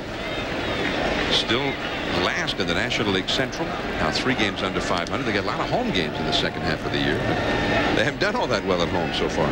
John, all of a sudden again he's gone back to nothing but breaking balls. Again, he threw 3-1 pitches, 2-1 breaking ball. All those pitches were breaking balls that he walked out Alfonso on, and you can't do that and get to the middle of this order. And now he comes up, he throws 2 breaking balls to Olerud, and he's down 2 balls and no strikes. You've got to be able to use your fastball and mix in a fastball with your other stuff. Well, Joe, 86 pitches is not ordinarily a real high pitch total. On the other hand, as Ricky Bonas gets loose in the Orioles bullpen again, 86 pitches on a night where it was 94 degrees and humid at game time. Fatigue might set in a little bit earlier tonight. Yeah, and maybe that's why he doesn't throw the fastball. He doesn't feel like he's got the pop on it, and he's going to the breaking ball, but it's just rolling as well. It's not sharp like it was 2 innings ago. 2 on, nobody out. Houston to second walk. Bordick defers, not in time. And a nice slide at second base by Alfonso, because that was going to be a double play. Olerud doesn't run well, and they were going to be able to turn that, but he put a lot of pressure on Bordick, and that kept him from turning the double play at second base. Hairston to Bordick. Now watch. Right there, you see makes Bordick go in the air. That's all you need to do. You do not have to hit the shortstop or the second baseman. You just have to make him get airborne, and that's doing your job. Right there, he makes him get airborne. He doesn't get as much on the throw as he would if he could have planted. And Olerud safe at first. One out, runners at first and third. Here is Piazza. Chance for the Mets to open this up a little bit. Piazza struck out and singled to left. Works him inside, but too far in. 1 ball and no strike. Now this is the spot where up until a month ago or so, Piazza was just in a terrible slump. I mean, in these RBI chances, he was just not getting any hits. But he has picked up considerably in the last month. His whole game has picked up the last 5-6 weeks. Through the middle, base hit. Henderson scores. Olerud to second. Piazza delivers with the RBI, and it is 3-1 Mets. Well, if smart hitters can see what he's doing, breaking ball after breaking balls when he gets in trouble. And if you're a smart hitter like Piazza, you sit there and you look for the breaking ball and you hit it. That's exactly what happens here. I mean, you know he's going to throw a breaking ball.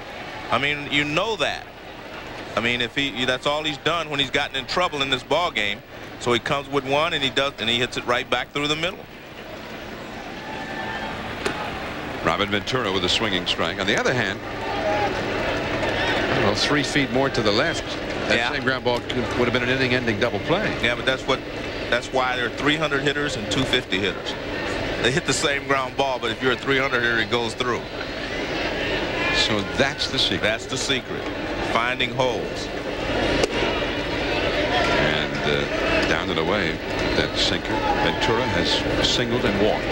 Elrod Hendricks, the longtime Orioles bullpen coach, has signaled in from the left field bullpen that Bonus is ready if needed. Ventura is the Mets RBI leader, although Piazza just got his 60th. Popped up. Change up and back out of play. 1 ball and 2 strikes. There is Elrod Hendricks, a one-time Orioles catcher under Earl Weaver. Had excellent power, and he's a great baseball ambassador here in Baltimore. I mean, he's everywhere all winter long, spreading the good news of Orioles baseball to the fans in Baltimore and Pennsylvania, Washington, Virginia, the Eastern Shore. I want to talk some ball, Elrod Jermaine. Up the middle, he found the hole. Coming around third is Olerud. Heading for third, Piazza. Brady throws to third. Not in time, and on the throw into second base, Ventura goes sliding. It is 4-1 Mets as Ventura gets his 67th RBI of the year. 2 grounders that found a hole, each good for a run. And that's the tough part. Whenever you're in trouble, I mean, you've got to have a ball hit at someone. Guzman not in good fielding position. Ball right back through the middle. And you see Olerud scoring, and good hustle by Piazza to get around the third. Brian McRae into right center. Brady Anderson tagging Piazza, and he will score easily. Ventura holding at second. 3 runs are in. Second RBI of the game for McRae, even though he does not have a hit. So it is 5-1 Mets, and that really hurts the Orioles doubly, Joe, that the Mets are getting all these clutch hits, in that the Orioles just had first and third 1 out and didn't score anybody. They could have scored a run without a hit and didn't score. Well, you have to give Piazza credit. That was good hustle by Piazza to get around the third and be able to score on that fly ball, and Ventura got the job done to get back through the middle, and then McRae drives him in. Here's Franco. Change up too low. Yeah, I think there was a time, Joe, where Brady had enough of an arm that Piazza wouldn't have tried it, or if he tried it, he would have nailed it. But it was not a real strong throw by Brady. And Ventura took advantage of it as well. He's in scoring position still. Franco takes a fastball to strike. 1 ball, 1 strike. 5-1 Mets in the 5th inning. Masato Yoshii, who had to really labor to get through a dangerous fourth inning, now has got a 4-run lead with which to work. 1-1 to Franco. And away for a ball. 2-1. You'd think Franco is one of the top National League pinch hitters. Would be perfect for the DH job. But tonight he's 0 for 2. He's hit an inning-ending double play and bounced out to short. Here's Ventura at second.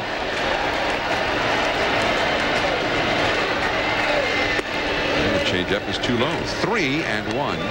Ordonez, a right-handed hitter, coming up next. Now with first base open, you can certainly understand the reluctance of Guzman to throw anything too tempting to Franco. Well, that's true, but you've already struggling, and you're probably one hitter or so away from being out of this ball game. That's logical to say, okay, I'll go ahead and pitch around Franco and get Ordonez. But someone else may get the opportunity to get Ordonez out if you can't get Franco out. But I mean, maybe if you're the manager, then why not just have him walk this guy? Well, if that's the only way you look at it. If you're Guzman, if the manager doesn't tell you to walk him, you better go out and get him. You better try to get him out. Guzman made a great pitch on that last one. It's 3-2 now. Here it is. Henderson's going back. He's under. And that's the inning. But the Mets get 3. Halfway through it, the Mets lead the Orioles 5-1. Well, Bobby Valentine's got to make lineups. He's got to make decisions, strategy. Sometimes he just has to cheer. Watch what happened. Or in fact, listen to what happened when the Mets were running the bases in the 5th. Look at Big Mike. Look at Big Mike hustle. Look at Robin. Look at that guy. Look at him run. Look at him run the bases. That works. Got them a run on the sacrifice fly. Sometimes just being a fan is enough if you're a manager. There's Charles Johnson. I mean, and in truth, I mean, managers get called upon to make critical decisions, but it's always a decision to maybe have a guy in his best spot to succeed. Johnson drives one deep into right center. Cedeno. And there is one away. Johnson is now 0 for 2. But I mean, ultimately, it's the players themselves who either fail or succeed. And the manager puts them into that spot, and then he just can cheer them on. Well, that's all Ray Miller says that he can do. I can put the guys out there and hope they do the job. And Ray had some things to say a couple of weeks back when they didn't get the job done. Rather pointed comments about his bullpen. Rickey Henderson scored a run, the only Orioles run. Takes a strike from Masato Yoshii.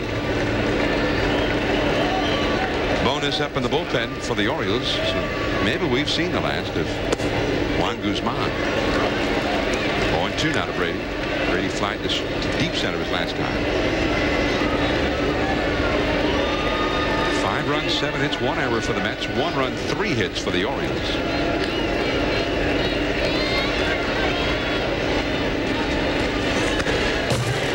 Back to the screen. 0-2 the count to Rickey Henderson. The Orioles had a stretch in Toronto not so long ago where they blew saves in 3 straight games. Twice in one game they blew saves, and then once in the 9th inning when they were ahead, and once in the 10th inning when they were ahead again and lost the ball game. And they had more blown saves than any other team. Brady takes in the dirt for a ball, 1-2. But Ray kind of was overflowing with emotion after the last one there at Toronto. His team know his feelings, and then let the press know his feelings about it. 1 ball and 2 strikes, the count to Anderson. Too high. 2-2 now. And he even got criticism for that, John, because some people were saying, well, you didn't criticize them before, now you're criticizing the bullpen. You know, so it's kind of interesting. The numbers are pretty easy to criticize. They need no criticism. They need no comment. I mean, they're self-explanatory. Base But that was pretty nice hitting by Brady Anderson. Yeah, that's what you do not see a lot of today. A lot of guys won't give up 2 strikes. When they get 2 strikes, they will not cut down on their swings. They still try to hit the ball hard. What Brady did there, he gave it a 2-strike swing. All he was trying to do was hit a little low line drive someplace, put it in play, and he did that.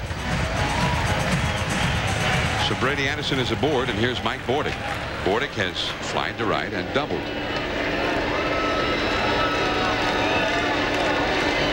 And Bordick, very important person. If you're Yoshii, you have to think in these terms, because you have Surhoff coming up next, Albert Bell, Harold Baines, Will Clark. I mean, you have the heart of the order coming up after Bordick, so you have to make sure that you concentrate very hard on getting him out.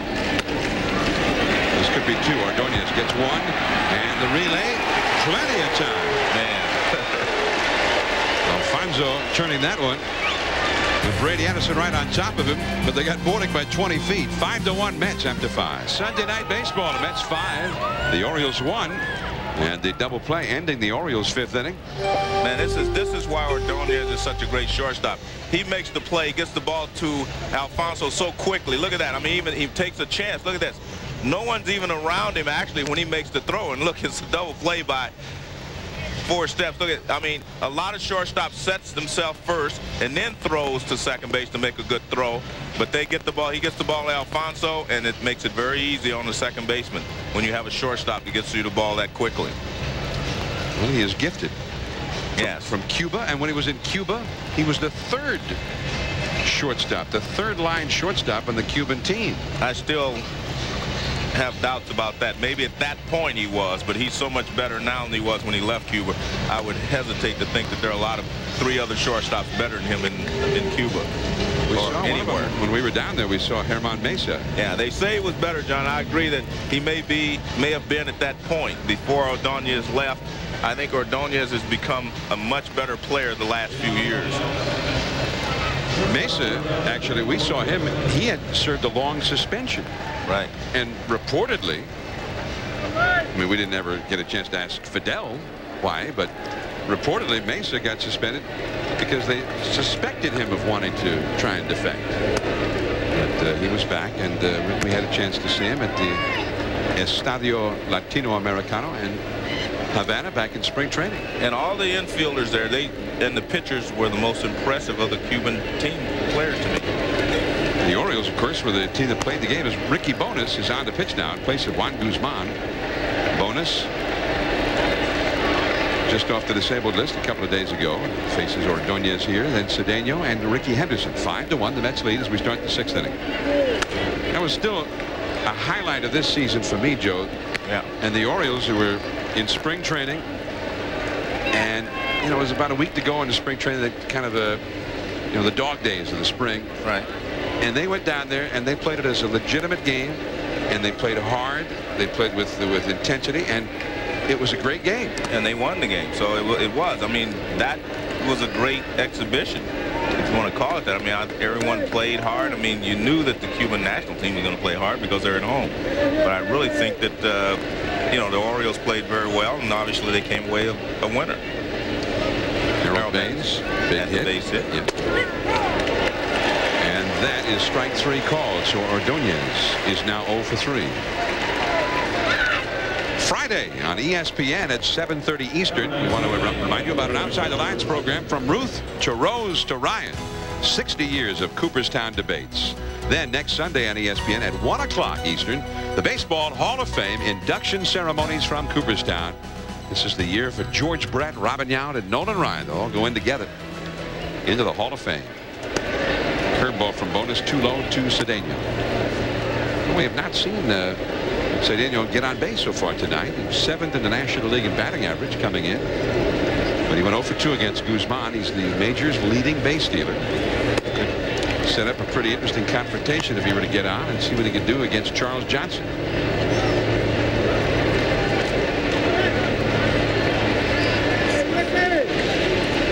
Mentioning Brett and Ryan and Yount into the Hall of Fame. All recent players, but they're not the only ones going in. Orlando Cepeda going to the Hall. And last Sunday in San Francisco, Joe, I mean, we weren't there to see it. We were in Chicago, but they had Orlando Cepeda Day at Candlestick Park, and more than 50,000 people there to salute Cepeda. They said it wasn't a dry eye in the house. It was just a great ceremony. The baby bull going into the Hall of Fame at long last. He's one of my favorite players growing up there in the Bay Area. And that's ball 4. So Cedeno is aboard, and maybe we will see this confrontation now. We got the major's leading base stealer and one of the great throwing catchers behind the plate, Charles Johnson, and he's already shown what he can do tonight when he threw out Rickey Henderson back in the second inning with just an incredible throw. Well, we'll see how it changes the pitching pattern to Rickey Henderson as well. They've tried to get Rickey out with breaking balls since he hit the home run in the first inning. We'll see how many breaking balls they throw with Cedeno on first base. That's where a base stealer will help the hitter. Cedeno knows everything will be hard. 50 steals, been caught 12. Ball 1 to Rickey. Charles Johnson doesn't subscribe to that theory anyway. He starts him off with a slider. Now that's confidence. Yeah, but everything, you won't see a slow curve or a changeup, I don't think, in this situation. You may see a fastball and a slider. Those will be the pitches he'll try to use. It's lead 5-1. Time taken. Rickey Henderson tonight has homered, walked, and had an infield single. He scored 2 runs. I mean, it just continues more of the same for Rickey in the month of July. He came into the game tonight having hit over 370 in July. In fact, he's been hitting 370 since they got hot after the 8-game losing streak in July. He'd been hitting 422 before tonight. 2 for 2 tonight. And with Rickey, whatever his batting average is, usually you add an extra 150 points to his on-base average because he always gets his walks. I've always said an on-base percentage is more important than a batting average.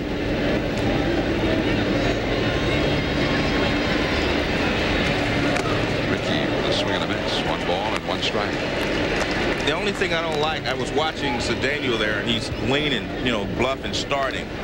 And when you do that, if you don't time the pitcher perfectly, you can't go. And he couldn't go on that pitch. I think you have to get out there, read him, and then take off. But if you try to time it and take off before he moves, then I think you have a problem. See there, how can he go? He can't go. Base hit. Rickey Henderson is 3 for 3 with a walk in this game.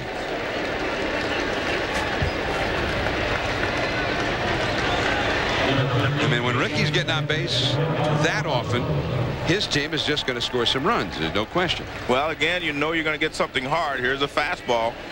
And again, it's pretty much in the middle of the plate, and Rickey does something with it as Bordick tries to dive and stop it, but he can't. Now you have to be alive for the double steal if you're the Orioles, because you got Cedeno at second and Rickey Henderson at first. 2 speedy base stealers. Alfonso the hitter. He has doubled, flied out, and walked. Strike on the outside. It's already leading 5-1. Now Alfonso is hitting .303, and remember, even though he's hitting in the number 2 spot in the order, he has 58 RBIs. He's on track to drive in close to 100 runs this year.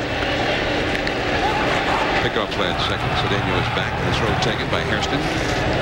And those are the things you have to do when you have a base stealer at second. Let him know that you're not going to just let him take his lead and walk away. You have to make him think about someone at second base, whether it's the shortstop or the second baseman.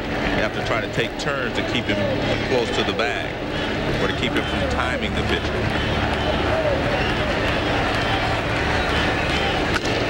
Base hit. Charged by Surhoff. Cedeno's got great speed. Scores easily. Good throw by Surhoff, but Cedeno just is too fast. 6-1 Mets. Henderson stopped at second.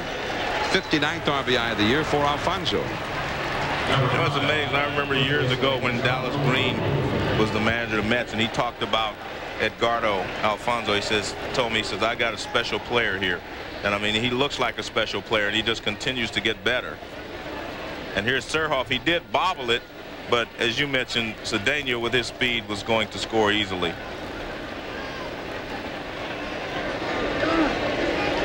John Olerud is walked, struck out, and hit into a force play. Takes a called strike, ended his 0-1.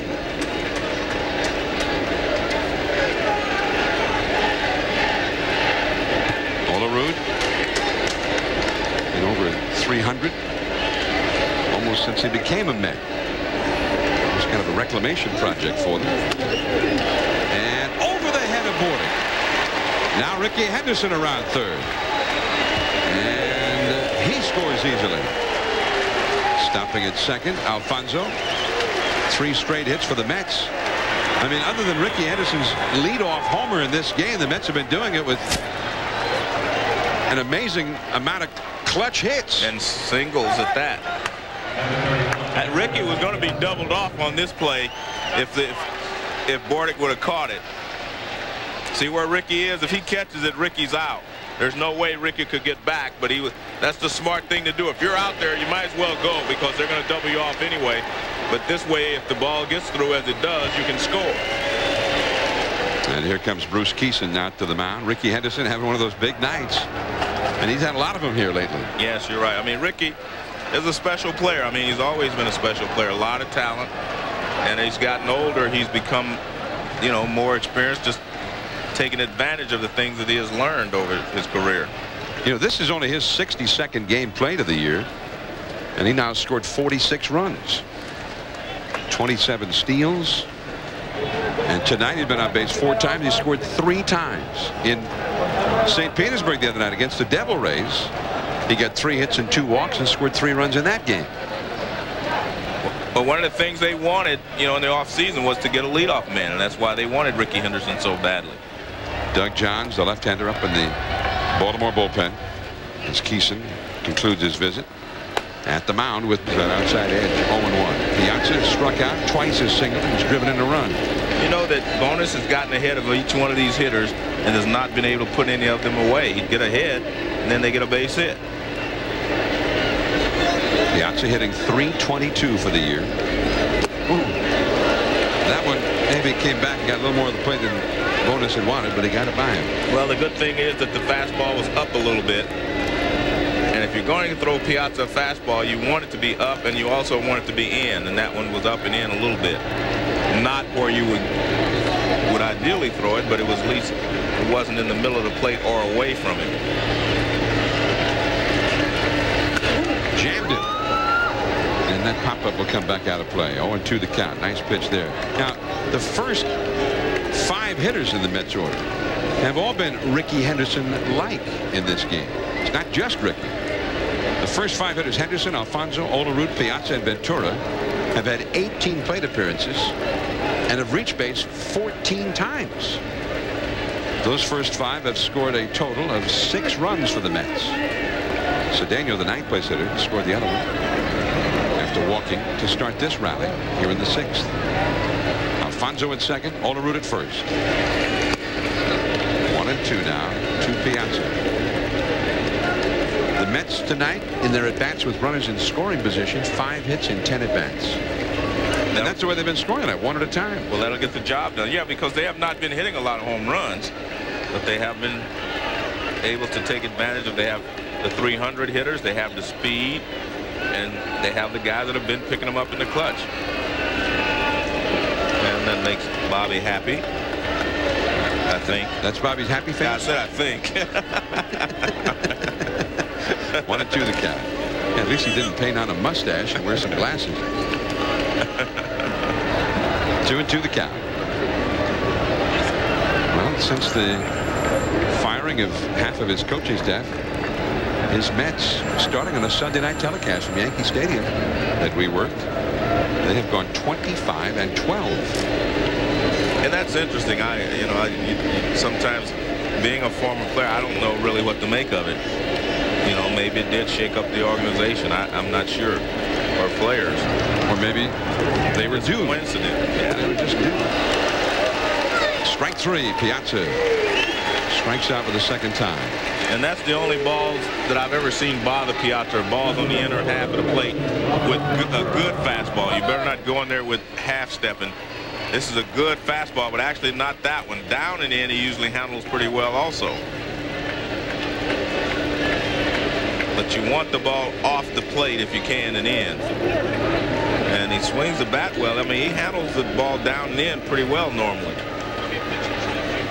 Well, the Mets are leading 7-1, but Ray Miller, with the left-handed batting Ventura coming up, is going to go for the lefty. 10 wins acquired in the trade for Randy Johnson. Garcia is 10-5 with a 4.86 ERA.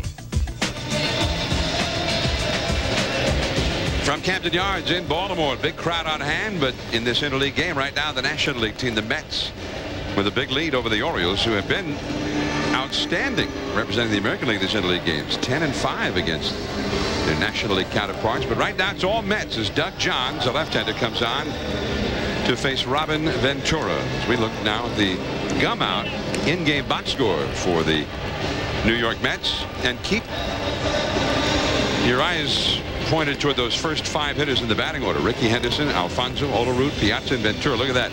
Rickey 3 for 3 a walk. Alfonso 2 for 3 a walk.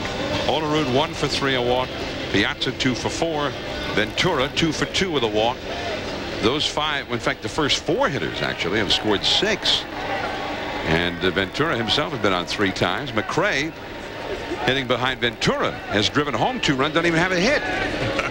Sometimes if there are so many runners on there, you can hardly help driving in some runs. Ventura takes a called strike. Alfonso at second, Homerun at first. Ventura has singled, walked, and singled home a run.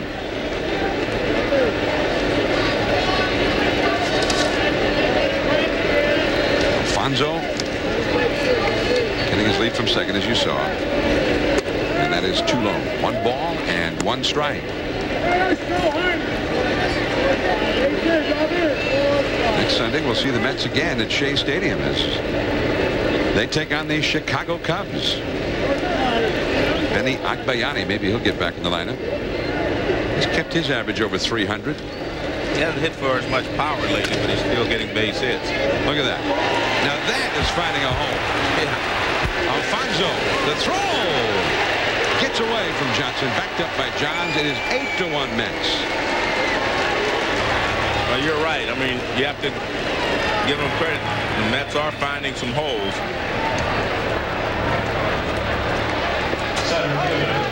Let's take a look at that from Match Cam, Joe. Watch all the infielders and how they go after it. That's just a let me put this ball in play type of swing. Only 56 mile an hour swing there.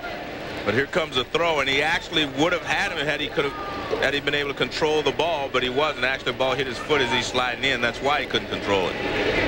Ryan McRae. Robin Ventura in the 5th inning grounded one through the middle, base hit. This time a ground ball, just not hit well at all, but just where nobody could get to it. But the great thing, John, we've seen Mike Piazza swing 90 miles an hour, and that was 50+ miles an hour by Ventura, just putting the ball in play. And he finds a hole on the left side. Ventura went back to the dead ball era. That was the Napoleon Lajoie kind of a swing. Just hit them where they ain't. Wee Willie Keeler. I was going to say, I thought that was Wee Willie hit him where well, they both were the same kind of. You just mixed them up there. Wee Willie. Mixing and matching here. Huh? Wee Willie was an Oriole. The Orioles back in the 1890s, Joe, when the National League had 12 teams, right. The Orioles were a National League team, and they were the best team. And the old-time guys who go back and research stuff insist that was one of the greatest teams of all time. They won 3 straight titles. Okay. The Orioles of the 1890s. John McGraw was a player on that team. Wilbert Robinson. A lot of names that were big names for years to come in baseball. All with the Orioles ball club, and they developed a lot of things in the 1890s. The hit and run. See, that's why I hate talking history with you in this game. The Baltimore chop. You know all that stuff. The Baltimore chop. Now I've heard of that. Yeah, the 1890 Orioles started that. They played the Giants here in a game and started this hit and run, and the Giants had no idea what had hit him. Why do those guys keep running when we're pitching the ball? John McGraw eventually managed the Giants, one of the great managers of all time. Wilbert Robinson, Uncle Robbie, managed the Dodgers for a long time. 2-2 the count to McRae. 2 on, 2 out, 3 in. that ends the inning. A strikeout for Doug Johns. But 3 in the 5th, 3 more in the 6th. The Mets are well in control. Big guys coming up for the Orioles now. BJ Surhoff, Albert Bell, and Harold Baines. But it is 8 flying is lined out to left center facing Yoshii. That is called the strike. It's 0-1. 8 runs, 11 hits, 1 error for the Mets. 1 run, 4 hits, no errors for the Orioles. Surhoff, Bell, and Baines coming up. Sellout crowd at Camden Yards. 47,480. The official paid crowd. Down the left field line, Ventura hurrying out. Man, not quite. Tough play, and he almost made it. The gum out in-game box score for the Orioles. Rickey Henderson has scored their only run. A walk, a steal, took third on a throwing error by Piazza, and Surhoff brought him home. But not much else to report. Albert Bell, 2 hits, but both singles. Harold Baines, the leading hitter for the Orioles, 0 for 2. And their great opportunity came in the 4th inning when they had first and third, 1 out, trailing only 2-1, and they could not score. Yoshii got through it. What's that? 1-2 the count. This has been an interesting at bat, John. The very first pitch Yoshii threw him, he just like stood out there and threw a batting practice pitch to get a strike, because I guess he knew Surhoff was taking. Then he threw him a real good fastball. He fouled off. Now he comes way up inside. That was definitely a waste pitch. 0-2.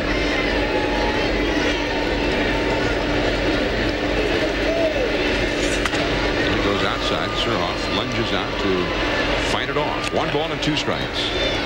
Now Surhoff has had such a year. He's had 128 hits already. This is the Orioles' 91st game.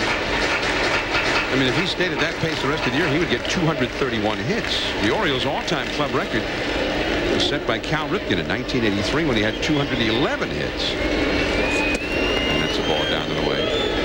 2-2 the count. I don't know if he's going to keep that pace all year long, but it's a real hot pace. By the way, there's Cal not playing. He got a few days growth of beard, Joe, and he said, he told me before the game, he's just electing not to shave until he starts playing again. Oh, okay. But it's interesting, John. I really believe that the rest helps Cal Ripken. I mean, I really believe that. Here you see him before the ball game trying to find out how soon he's going to be able to get back in the lineup. You see him flexing his hand there and trying to get the circulation in there, but that's what he was doing in warm-ups today before the ball game. But I really believe that this helps him. And there's another hit for Surhoff to add to his collection. Cedeno hustles over to cut it off. Albert Bell coming up. Here's Bill Pito with an update. All right, John, San Diego begins tonight just 4 games out of first place in the National League West. Padres in Anaheim tonight. Gary DiSarcina here for the Angels drives in Orlando Palmeiro, and the Angels within 1 now at 4-3 in the bottom of the 7th. All right, Bill, we'll keep you tapped on that one. The Giants, the first place team in the National League West, playing the Rangers, the first place team in the American League West. 5-3 Texas ahead there in the 8th inning at the ballpark in Arlington. Albert Bell 2 for 2, both singles. He's also stolen a base, and that's ball 1 too low to Albert. Well, Albert has been a definite lightning rod for criticism here in Baltimore lately. A fan in Philadelphia claimed that Albert had made an obscene gesture toward them. Wrote a letter to the Orioles, and the fan was invited to watch a game here at Camden Yards from up in the owner's box. And Ray Ordonez takes it. Albert Bell retired. And then there was a story in the Baltimore Sun today that was saying that the Orioles were actually looking into trading Albert Bell if there's any interest. Also, maybe even seeing if there was a way to, I don't know, claim a breach of contract or whatever. This was all according to the Baltimore Sun. The Orioles have not verified any of that. Yeah, they have not made that statement, but it was interesting because the Players Association said that would be like looking for a needle in a wheat field, not in a haystack, but a wheat field, trying to void a player's contract on that basis. Here's Harold Baines, and that's too low. 1 ball and no strikes. But there's no doubt, as you mentioned, he is a lightning rod for some criticism. And that with the fact the Orioles have been losing, and Albert is not having that big year. Sometimes a lot of sins get forgiven, and everything else is going well. That is a double play. Homerun tagged the bag at first, then they had to make the tag at second, and Ordonez did in time to get Surhoff for the lead the Orioles as we go to the 7th inning. They've turned a couple of nice double plays tonight. Hey, John, these guys are good. I mean, this is a tough double play here. Now watch what Homerun does. He goes to the bag. Now he has to throw away from the runner. You see Ordonez was standing out away, so he got a good throw and gave him a good target. Nice play. Benny Agbayani, right-handed hitter. And he is the pinch hitter here for Matt Franco, the DH. Doug Johns, the pitcher for Baltimore. 1 ball and 1 strike.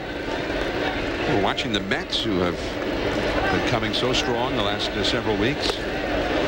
Changed up on them. 1 ball and 2 strikes. The Yankees, New York's other team, today had another one of those historic days at Yankee Stadium. It was Yogi Berra Day. Right.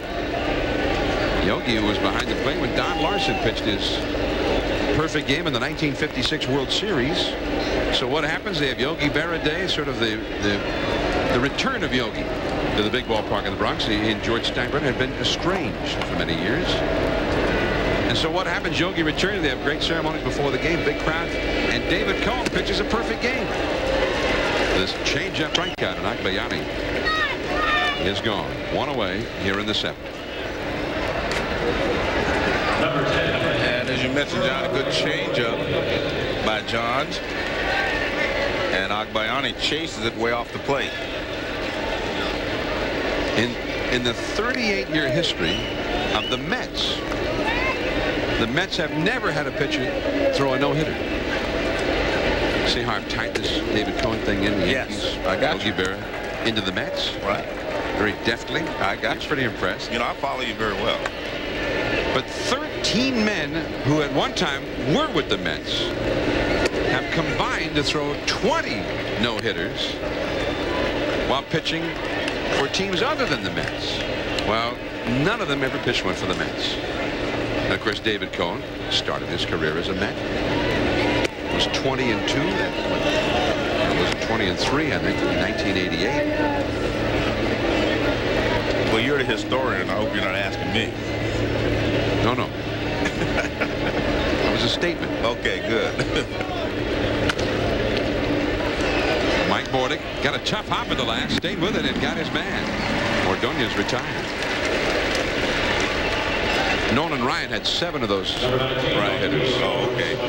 By the way, that's Jeff Rebele at shortstop, not Bordick. John, another footnote on that. Well, here's Rebele coming in. You see that tough hop. That's that in-between hop we were talking about earlier. Remember, as an infielder, you want to catch it on the short hop or the big hop, not that in-between hop. Rebele played it nicely. John, one other footnote there today, as you mentioned, Don Larson was there today. He threw out the first ball, you know, on Yogi Berra Day. And when David Cohn pitched that no-hitter, Yogi Berra said it's deja vu all over again. That was his comment after the game. 2-0 the count to Cedeno. Yogi really say that? Yes. Oh, he's like quoting his own line. That's Yogi. That's Yogi. It'll be in the papers tomorrow. But that's Yogi. Cedeno 0 for 2 with a walk and a run scored. Takes a strike. 2-1. 2 down, nobody on. Nolan Ryan had 7 no-hitters after he left the Mets. And Tom Seaver pitched one after he left the Mets. He pitched it with the Reds. Did you make any great plays to save the no-hitter for him? How'd you guess? Not quite for Houston. How did you guess? Meanwhile, after that hit by Cedeno, here's a highlight from Bill Pito. All right, John, you and Joe talking about the perfect game by David Cone today on Yogi Berra Day with Don Larson in attendance. Orlando Cabrera, the batter, 2 outs in the 9th. Scott Brocious comes down, makes the catch. Cone striking out 10, a perfect game, and the Yanks win at 6-0. He's the 3rd Yankee in history to toss a perfect contest. Man, what a great scene. From that picture, you can see how much they care about David Cone, though. Yeah. I mean, his teammates. I mean, if you were to take a poll in that clubhouse, which pitcher, by all rights, should be the one to throw a perfect game, David Cone wins it. It's become sort of the elder statesman on that club, as well as sort of the spiritual leader. You're right. Of the staff. John, back to that play you asked. Oh yeah, go ahead. Ask me again. Seaver pitched a no-hitter for the Mets, and I was wondering if for the Reds, after Reds. he left the Mets, wondering if anybody happened to make a great play behind it to save the no-hitter. Right. Yes.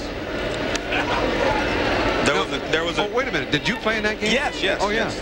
There was a tough ball hitting the hole by Keith Hernandez. I had to go over and make that nice pickup, lunging, turning, and throwing. Oh, I just thought you should know that. Lucky thing you were there. Yeah, lucky thing. Could have gone through. Take one of those little in-between hops, did it? It was tough, I tell you. Tom Seaver, now a broadcaster for the Mets. Right. He's like some kind of a pitching instructor, like in spring training, or I don't know what the exact job is, but his main job is a commentator on Mets telecasts. Henderson, the hitter, he's been on base 4 times tonight. He's hit a home run. I mean, this has been a Rickey Henderson night. Rickey taking on the Orioles here. And he has been playing like this for the last few weeks. I mean, he's raised his average up above 300. As you mentioned, he had 3 hits in the ball game a couple of days ago. He's 3 for 3. 2-2. Cedeno at first. Now with the score 8-1. Cedeno giving no indication of trying to steal, although Will Clark continues to play in the bag with him. There have been so many runs scored in baseball this year in the last handful of years. Some teams feel like 8-1 better get more. That's a good point, because what is the cutoff line now for a guy to steal a base? What it used to be when Sparky was the manager. Well, when Sparky was the manager, he wanted you to, if you didn't have enough runs where a grand slam could tie it, then you needed some more runs. So if you led by 5, you didn't steal. Yeah, but if you need 5 or more, then the pitcher should be able to hold it. So that was kind of his philosophy. But a lot of managers now, you have to think, maybe it's 7 runs or so now. 3-2 the count with Cedeno running. That was a nice pitch off Henderson's fists. And Hairston throws out Rickey. The first time they've retired Rickey in this one. 8-1. Orioles game here in downtown Baltimore. The city is energized. Yeah. And most of the parking is actually off the premises, so people park in the many public garages nearby, and the streets are just covered with people. It's as if the state fair is in town 81 times a year. And the local restaurants and taverns bring chairs and tables out on the sidewalks and music, and it's just a real party, festive atmosphere. Become a great attraction here in downtown Baltimore. Something similar happened in Cleveland. That whole downtown is completely different from the way we remember it. Denver in what they call Lodo with the Coors Field. And actually, Cincinnati's had that type of atmosphere for a long time. With the ball being with the stadium being right there in downtown Cincinnati. St. Louis with Busch Stadium. Well, maybe that's the new trend. And it's a good trend. As we take a look at Camden Yards and the surrounding area here in downtown Baltimore from the Gum Out aerial cam. Will Clark, base hit to right field. First hit for Will. Hit number 6 for the Orioles. We were talking about Ray Miller as we look at Bobby Valentine earlier. And Ray, who's been under a lot of pressure here in Baltimore. I mean, big things that were expected when he became manager last year and again this year. High payroll, big stars, and a couple of times this year it's kind of come spilling out of Ray after particularly tough losses. As Ryan Miner stands in, he fouls one back to the screen, and it is 0-1. By the way, a new left fielder is on, Melvin Mora for the Mets. Back on April 24th, look at this. We walked 14 people today. We pitched like a bunch of 12-year-olds. If you want any more stories, go out in the clubhouse. They're the ones making all the money. That's actually a pretty good quote, John. That's pretty good. Well, it certainly fueled the talk shows for a while. They look like he put a lot of thought behind it, too. I mean, that was pretty good. I think that was they had a game with Oakland. They had come storming back from like a 6-2 deficit with an 8-run 7th inning to go ahead 10-6, and then they gave up, I don't know, 2 runs in the 8th and 3 in the 9th and lost anyway. I mean, that will take it out of you. Yeah, that's tough. Or as in Ray's case that day, bring it out of you. And again, he had some other tough comments after games in Toronto not too long ago. Mike Timlin doing some stretching out there in the Orioles bullpen. Minor,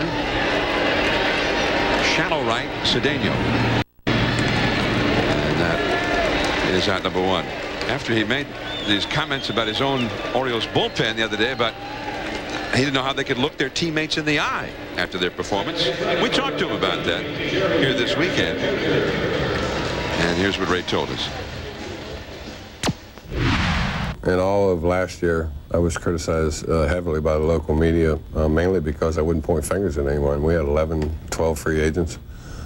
Some guys were having bad years, and obviously I wouldn't say, well, it's his fault that we're losing or that he's not having a good year, and I'll never do that. Conversely, this year, you know, we've blown 20 saves, and you mentioned the fact that, you know, we've got to do better in the bullpen. Our bullpen's not doing the job, and then you get beaten up because you're saying you're picking on the bullpen. That one is hit deep and foul by Jerry Hairston Jr. back. Way back, out of play. That sounds like one of those situations where you can't win. If you don't say anything, they criticize you, as he said. If you do say something, they say you're picking on someone. So sometimes a manager's job is the most difficult job on the field. And really, I think an actual truism, Joe, is this. If the team doesn't win, whatever happens, you're going to get blamed for it. Right. Base hit just past Alfonso. So Jerry Hairston gets his first hit of the game. Over to second, Will Clark. So that's 7 hits now for the Orioles against Masato Yoshii. And Charles Johnson comes up.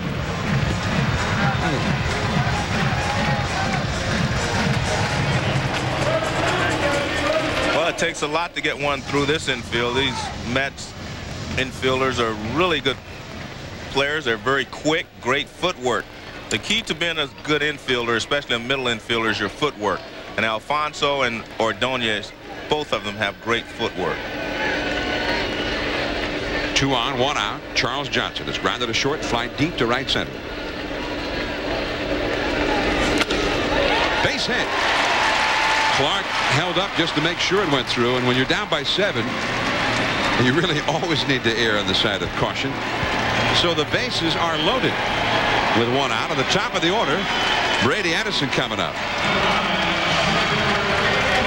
Bobby Valentine talking to a pitching coach, Dave Wallace. Well, it could be that Yoshii is running out of gas. I mean, he's pitched well,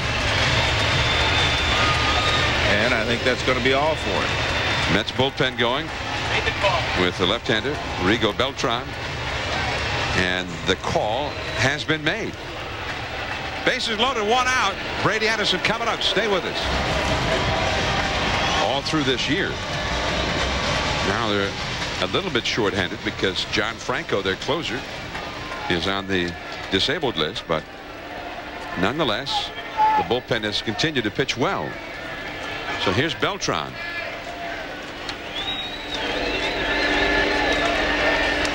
Brady Anderson has walked, stolen a base, and scored a run, flying deep to center, and single. 1 for 2. High and tight, trying to throw the breaking ball. They missed badly with it, almost hit Brady, and Brady gets hit a lot. I mean, he's not afraid of getting hit, taking one for the team. He's been hit 13 times. Yoshii gone, and those are his runners. Will Clark, Jerry Hairston, and Charles Johnson. They all belong to Yoshii's record. Mets double play depth in the infield. They've turned a couple of beauties already in this game. That one misses. 2-0. Earlier today, Arizona had a 7-1 lead in their ball game and could not hold it against Seattle. Came back with a fastball, and Brady popped it up foul and out of play into the upper deck. 2-1. Yoshii, 6 1/3 innings pitched. So far, 1 run, 8 hits, 2 walks. And they'll take that line anytime from Yoshii.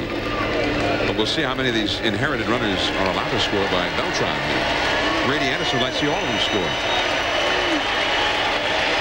2-1 the count. 3-1. Well, he's definitely digging himself a hole here. Looked like he was trying to stay away from throwing the fastball, but now it's 3-1. You got to give him a fastball. Turk Wendell, the right-hander. Dennis Cook, the left-hander, heating up in the bullpen. Strike 2. Down around the knees. It's a full count. Even a grand slam. I mean, in a way, the Orioles might be better off with anything but a grand slam. Keep the pressure on. You're right. A grand slam clears the bases and makes it 8-5. I don't think they would throw it back, though. And they'd take it if they get it, yeah. But keeping those men all over the bases, keeping the heat on, yeah, I agree. Backing out of play. 3-2 to Brady Anderson in the 7th inning. The Orioles have averaged more than 5.5 runs per game. I mean, they've been one of the premier offensive ball clubs in all of baseball. A very productive lineup.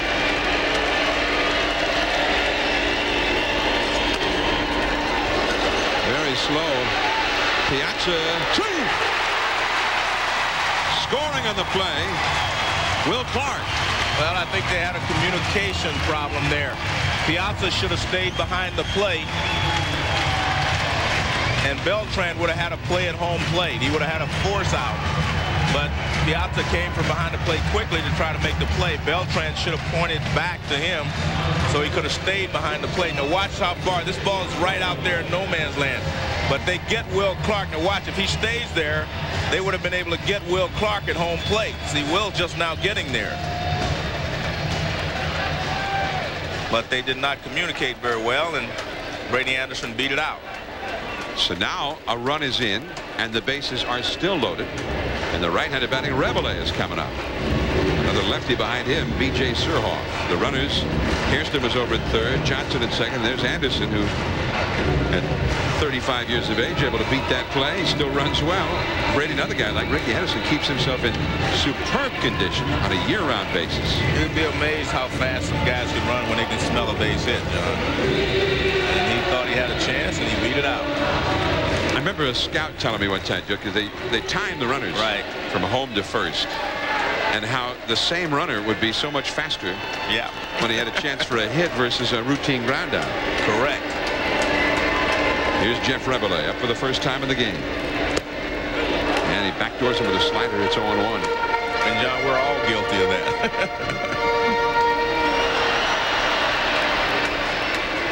Well, it's almost like that cliche in baseball, giving 110%. Right. Giving a little something extra, yeah. And that'll get a run home.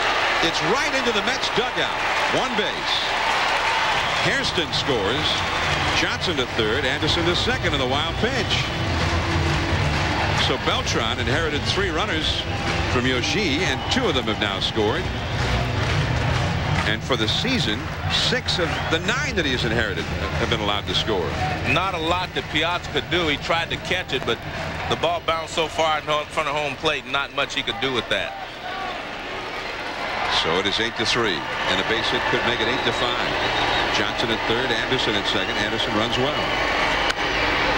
Into the upper deck off to the right. 1 ball and 2 strikes to Rebele.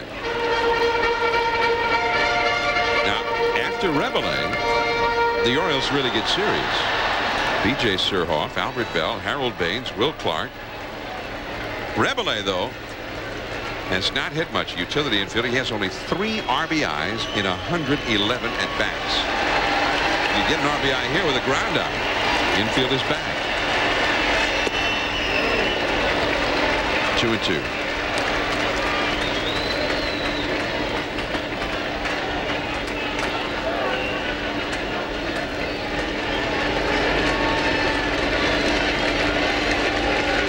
Line now shows 3 runs allowed, and that one gets away, but Johnson will hold at third.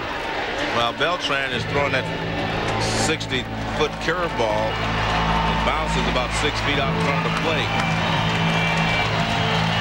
Beltran has only pitched 30 innings for the Mets this year and leads the staff with 6 wild pitches, and now we know why.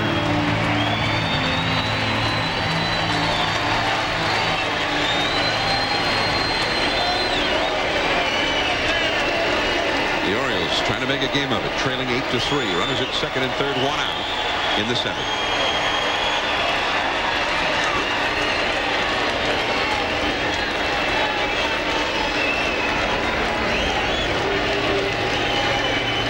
Rebele stands back in.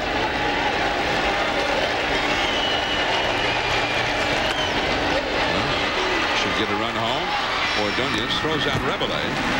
Johnson scores. Anderson to third. The Orioles, obviously, for the big league, were willing to exchange a run for an out there. That's the way it turned out. It is 8-4, and now BJ Surhoff to try and turn this into a serious rally. Well, if this was a close ball game, they would have taken Brady Anderson going to third base. But I think it was a smart play by Brady trying to distract Ordonez, but Ordonez made the wise play. Just take the out at first. That's the rule of thumb. If you're ahead in a game, don't do anything real risky. Right. Just make the routine plays. The routine play was to first base. That's the way Ordonez went with it. And Surhoff is having a great year against all types of pitchers, lefties and righties. In fact, he's been a little bit better against the lefties. Look at that. Tonight, 1 for 2 with a sacrifice fly. Runner at third, 2 down. Beltran give a little crossfire action there, missing with it. 2-0.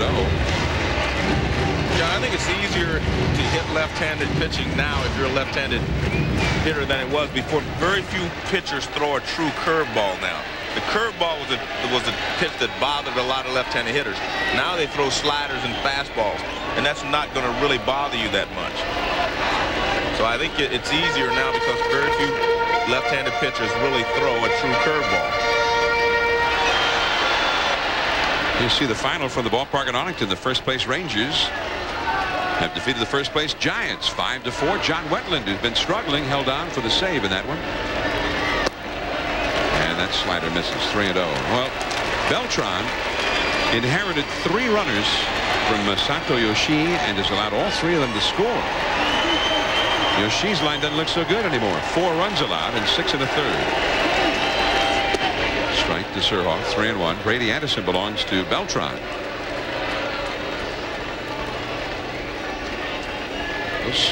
That's an interesting stat for relief pitchers.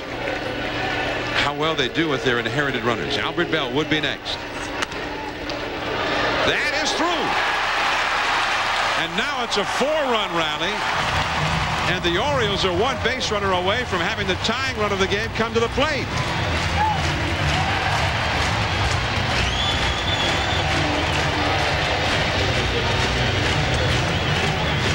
Dave Wallace heads to the mound. They've got the right-hander Turk Wendell ready in the bullpen. He's apparently baseball presented by Gum out 8-5. The Mets lead the Orioles last of the 7th inning.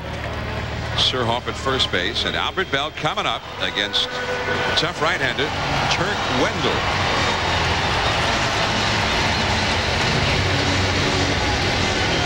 And Albert comes up in a spot now. The Orioles don't necessarily need a big fly, although they'll this take is the 7th inning. It's not the 8th or 9th inning. Yeah, they'll take it.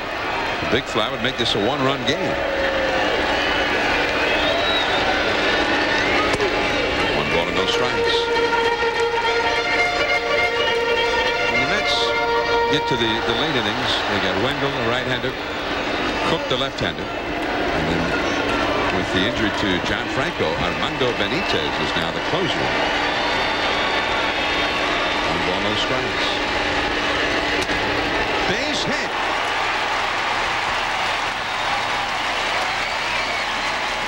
Melvin Mora picks that one up. Remember, he replaced Rickey Henderson with a huge lead to start this inning. But now, Harold Baines, who is the Orioles' leading hitter, with a chance to tie the game. Well, he won't get a chance to do it against Wendell, it doesn't look like. I don't know. This is a breaking ball, a little slider. Doesn't do a lot. But Albert Bell is swinging the bat very well right now, and you get the ball up, you make mistakes, and he's making you pay for it. It'll be Dennis Cook, the left-handed pitcher, to face the left-handed batting. We're at Camden Yards in Baltimore. It looked like a blowout not so long ago. The Mets came into the last of the 7th inning with an 8-1 lead. Now here we are 4 pitchers later. It's been Yoshii, Beltran, Wendell, and now Dennis Cook. And so far, nobody's been able to get that elusive third out. And now Harold Baines, who at the age of 40, at the tail end of what has been a very distinguished career, is now having his best year.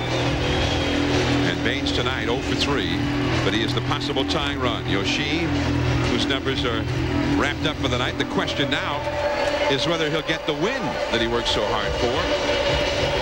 And it didn't seem that that would be in question. 2 men on. You saw Surhoff at second. There's Bell at first. Bobby Valentine's Mets, anything but secure at the moment. So here is Baines, the Maryland native. It is 0-1. He has faced Cook before. 2 hits in 7 career at-bats against him. And Baines is hitting .314 this year against left-handed pitching, but he did not often face a lefty.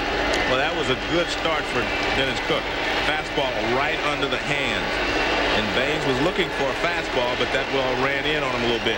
What that really does is it opens up the outside part of the plate by getting that first pitch in on him. You can go away if you want. Well, they're going to stay inside. That is foul. And now Cook is ahead of him 0-2.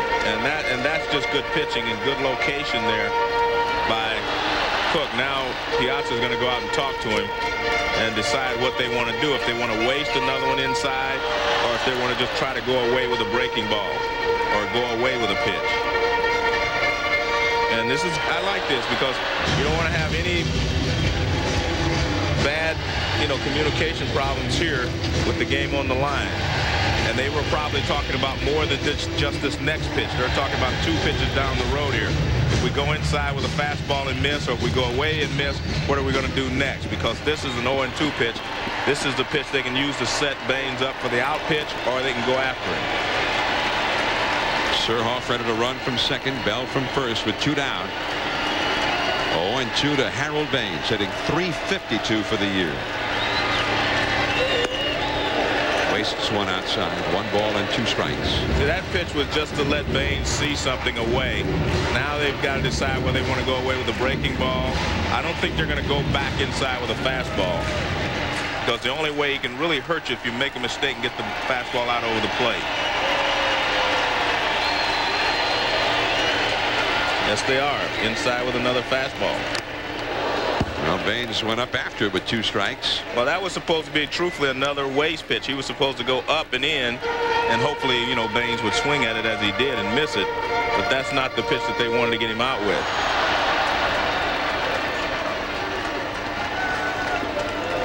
One and 2 to Baines. When he homered here last night, he became the all-time home run leader among all designated hitters. Had bad knee problems the last several years, limiting him to being a DH. That's high down the left field line, foul, and in amongst the spectators. Well, they've decided they're going to pitch him in, and that preferably up and in, but that one was just in. And Baines is late on all the fastballs they've thrown inside. But you got to have excellent control like Cook has on these first 4 pitches, because if you throw a fastball and you get it out over the plate, he's going to hurt you. Now, he's been giving him all the hard stuff, Joe, but he does have a very good curveball. I know. I'm surprised that after the fastball 1 and 2, he just barely got a piece of up and in. He didn't miss away with a curveball or try to get him to chase one out there. A ball and 2 strikes. 2 on, 2 out. Now they'll do that. And Baines was able to fight that one off. That's a tough pitch. 1-2 to Baines. He's a native of Maryland. He had such a distinguished career with the White Sox, they retired his number in Chicago. And you can see Harold Baines bailing on that pitch because they've thrown so many fastballs inside. He was trying to open up a little bit to get to the one inside, and that pitch was away. I think it would have been better served if that would have been a breaking ball, but that's just... Sidearm fastball. Punched foul in the air down the left field line. Well, I would tell you, I don't understand it. You've got to try one breaking ball down and away. Give him a chance to help you out. He may chase it. The beautiful view of this beautiful ballpark in Baltimore, Camden Yards. You have to remember he's not used to facing a lot of left-handed pitchers, so he's not used to seeing a lot of curveballs going away from him. He's used to seeing that breaking ball coming towards him. Well, he has seen 7 pitches in this at-bat, all fastballs. Surhoff and Bell still out there. The Orioles have 4 runs home in the inning. 8-5 Mets. Fastball again. To the inside and popped him up. Ordonez. And the inning is over. That's why I'm not a pitching coach. Yeah, I was sure if they just stayed fastball, Joe, they'd get it. The Orioles themselves should have answered the question we were posing with a 4-run rally. Now, don't forget, been a great year for Baines, but not this time against Dennis Cook. Well, this is great pitching, great location. See, that first pitch set up this hole at bat. And you see, none of those pitches are actually on the plate. They're off the plate inside. And that's why he kept doing it. See, none of these are strikes. And that's why he was successful. After he got ahead in the count, really, he didn't throw another strike. But I think it's tough for Baines because he's not used to facing a lot of left-handers, and you just do not pick the ball up quite as quickly as you'd like. Edgardo Alfonso against Doug Johns, and Hairston throws him out. Well, we saw those first 5 pitches, but that battle was still going. See, none of these pitches are strikes. Look at this. Everything is off the plate, and he finally goes off the plate even more, and Baines swings at it. That's just good pitching by Dennis Cook because he was able to locate the ball exactly where he wanted, and good pitch calling by Piazza. John Olerud. That's a foul. Olerud is 1 for 3 with a walk. A run batted in, a run scored. The Mets 8, the Orioles 5. Joe and I were talking the other day about with all the runs scored today in baseball, that the idea of shutting down your running game, right, I mean, when you should do it, is kind of changed. And I think the Mets, when they were at 8-1, shut it down. Yeah, but now, I mean, it's 8-5. You know, you can't just stop it and then pick it back up. You know, a lot of people say that.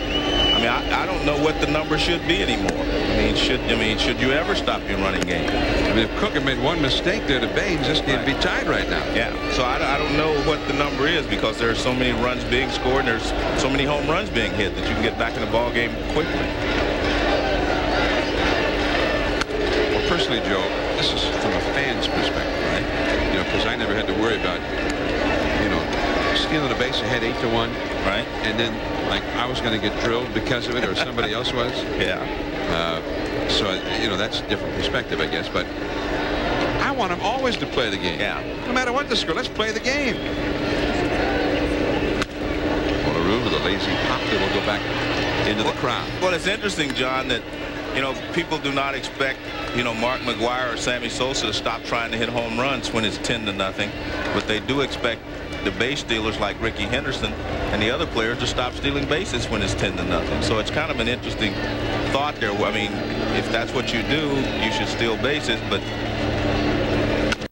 it's hard to get away with that. Hairston. Yeah, I mean, if you do, there's a pitcher out there who said, Yeah. And somebody pays a price for it. Roger Cedeno got that infield hit in the top of the 7th with 2 down, and it was just obvious that he was not running. Right. The Orioles knew it. We knew it. And he's the leading base stealer in the majors. But now it's 8-5. Who knew? Here's Mike Piazza. He's 2 for 4 with a run batted in. Time taker. He's also scored a run. The Mets have put 8 runs on the board. The only home run they've hit, a leadoff homer by Rickey Henderson in the first inning. Doug John's done a very fine job as the third Oriole pitcher out of the bullpen. Worked 2 innings in relief of Bonus. The Orioles bullpen, as you saw, is very busy right now. Deep into right center. On its way. That one caught on the warning track.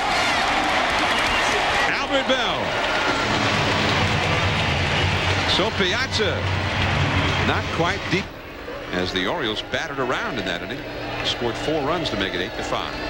Now, if they've gotten even one more run in that rally, Joe, you'd say right in the game. But now 3 runs, they had another big rally to get. Yeah.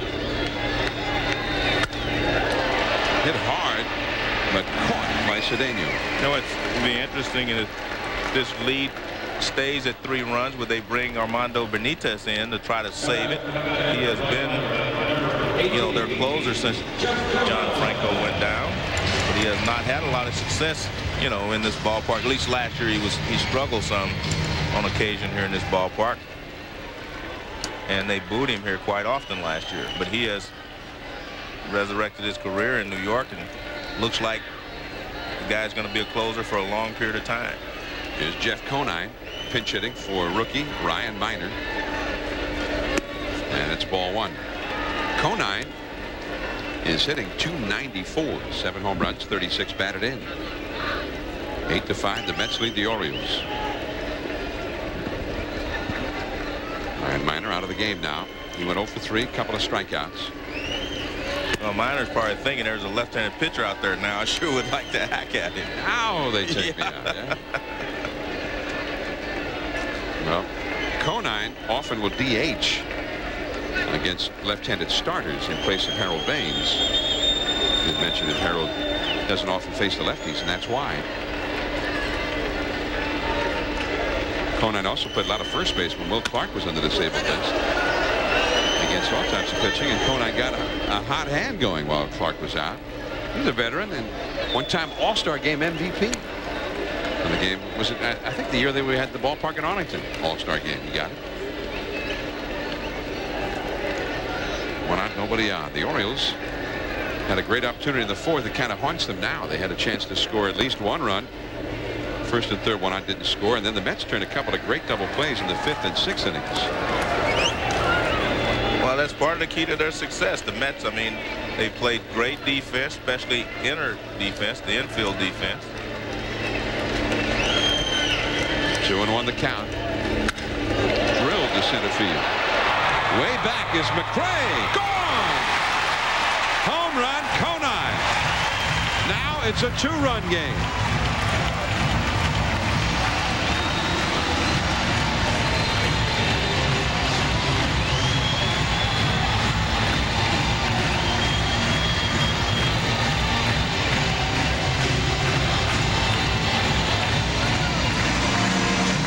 Of the year for Jeff Conine. This looked like a fastball out over the plate, and exactly what it was. Fastball right out over the plate, up a little bit, and he drilled it to straightaway center field. More of a line drive home run. Oh, man. Said, well, I had to throw a strike. Well, a 3-run lead. In effect, you can risk that.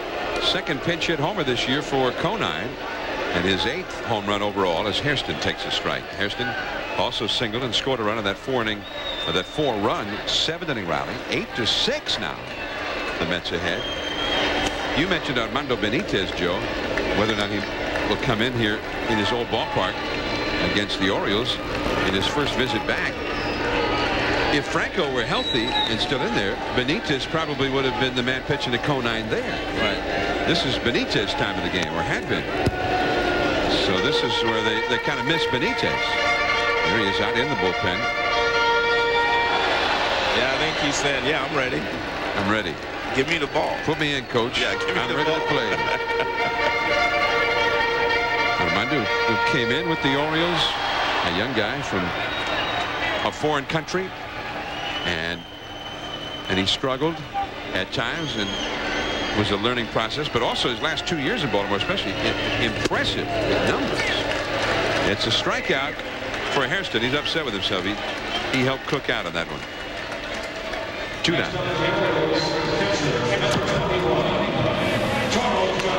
Well, these are the Mets at their best. I mean, the infield defense, that play was made by Ordonez.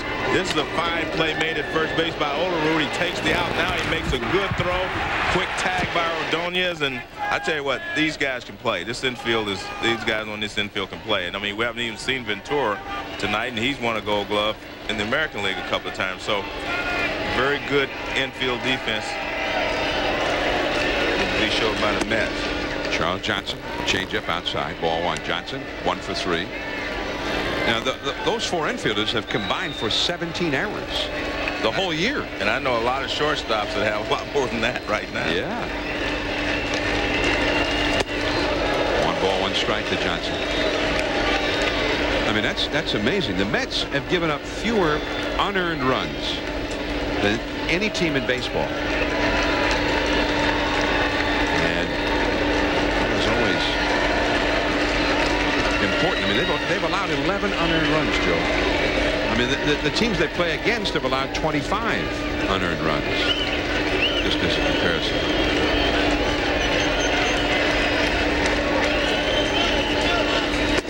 And the Orioles, for several years, have been, year in and year out, the top defensive team in the American League.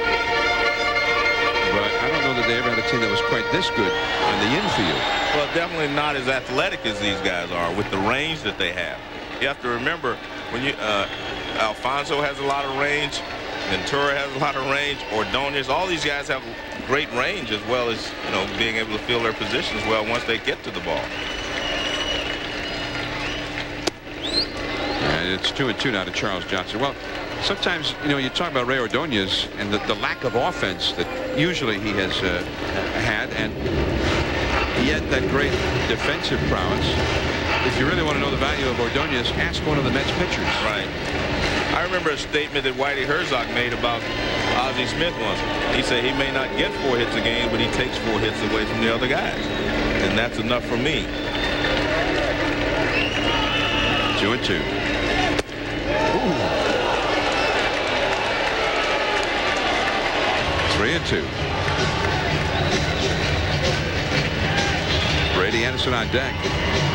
Cook, we're not too happy about that last call. Well, you know, and I understand that. I was surprised that Charles Johnson could take it. He said, "Woo!" Whoa, boy! Yeah, Charles took it with 2 strikes, but I guess he knew it was low. 3-2 the count now. Rickey Henderson would be next. 2 down in the inning. 8-6 Mets. John Olerud.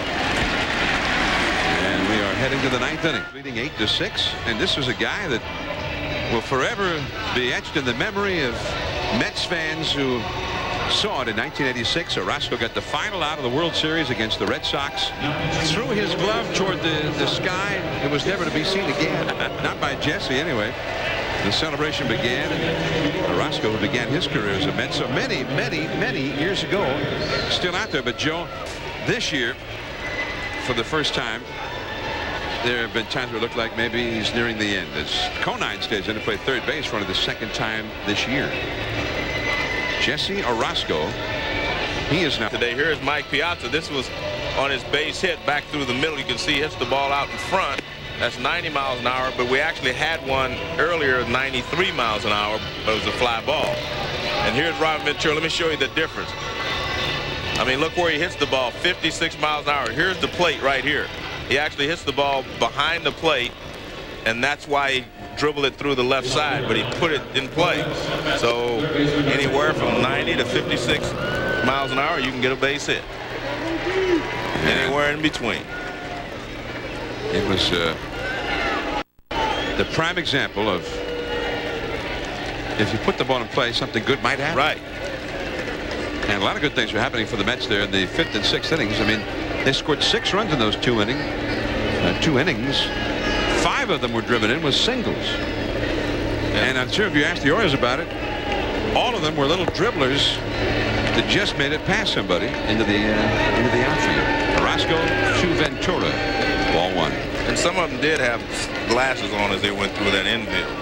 I mean, they were just avoiding gloves and avoiding everything. There was some of them that weren't hit that hard, but that's, I mean, hey, that's the sign of a good team. They put the ball in play. This is like a new term you've come up with. Oh, yeah. They put the glasses on? Bespectacled ground balls. 2-0 the count. Orozco this year with a 7.58 earned run average. And Joe, I think the real troubling thing, in 19 innings, he has walked 17. I mean, Jesse Orozco for his whole career, this guy comes and throws strikes. And caught by Hairston as we looked at it live from Mascam there.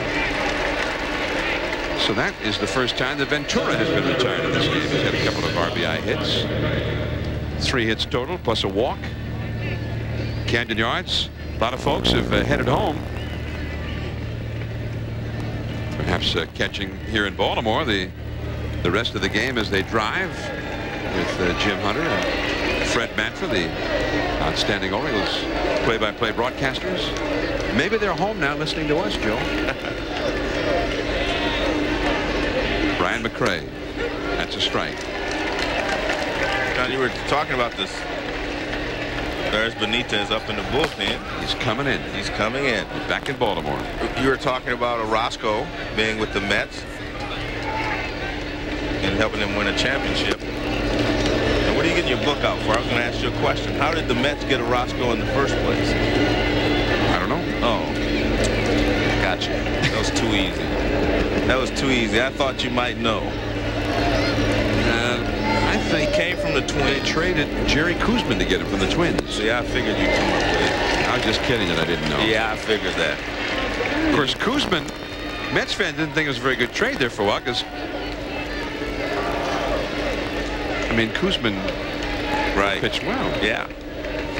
No, I agree. Well, he pitched well every time I was in the batter's box. I know that. I mean, Guzman went to Minnesota and won 20 games. Yeah. What were they thinking? Of course, if I recall, Guzman's no longer pitching. No. Popped up. Rebele. McRae is retired. Brian now 0 for 3 with a couple of RBIs, though. This copyrighted telecast is presented by authority of the Commissioner of Baseball and may not be reproduced or retransmitted in any form, and the accounts and descriptions of this game may not be disseminated without express written consent. Jesse Orozco, this has been a miserable year for Kamenecki. He's been hurt on the disabled list. While he was on the disabled list, on rehab assignment, he pitched a game against the Cuban national team. After, I don't know, an inning or so, that game got interrupted by rain, and he still continued to pitch and got hammered. And he'd been getting hammered quite often since he's back from the rehab assignment. 20 2/3 innings pitched. He's given up 22 runs, 17 walks. 2-2 the count to Agbayani. Struck out in the 7th when he came in as a pinch hitter for Matt Franco. He's still the designated hitter. The Orioles are now at the top of their order up in the last of the inning against their old teammate Rickey Henderson, Jeff Rebele, BJ Surhoff. I say their old teammate. Dennis Cook is in the game right now. But Armando Benitez, the flame-throwing right-hander, now the closer with the absence of John Franco, is up and ready in the bullpen. And let's hope he doesn't try to throw too hard. Brady Anderson, Jeff Rebele, BJ Surhoff. I suppose Bobby Valentine might keep Cook in to face Brady. We're ahead of ourselves. Pop fly, shallow right. Hairston. Now we go to the last of the 9th inning. We'll see what Bobby Valentine has in mind. Anderson, Rebele, and Surhoff coming up. The Orioles are down by 2. As it comes back to Camden Yards for the first time since that 3-way trade with the Mets. And he is now the Mets closer. Benitez always a sort of a star-crossed figure with the Orioles. So much expected and not always delivered. But now Benitez has seemingly found himself with the Mets. Benitez 47 in the third innings pitch, 79 strikeouts, and only 22 hits allowed. I mean, just unbelievable numbers. But there's a lot of pressure going on with this appearance, a little more pressure than the other ones. Knowing that this is, you know, the team that traded you, knowing that they felt like you didn't live up to their expectations, and you're going to try to show them. So the one thing that he has to guard against is he doesn't try to overthrow the baseball here in this situation. And Benitez was always an emotional sort. Right. When with the Orioles, sometimes his emotions would get the best of him. He is introduced now.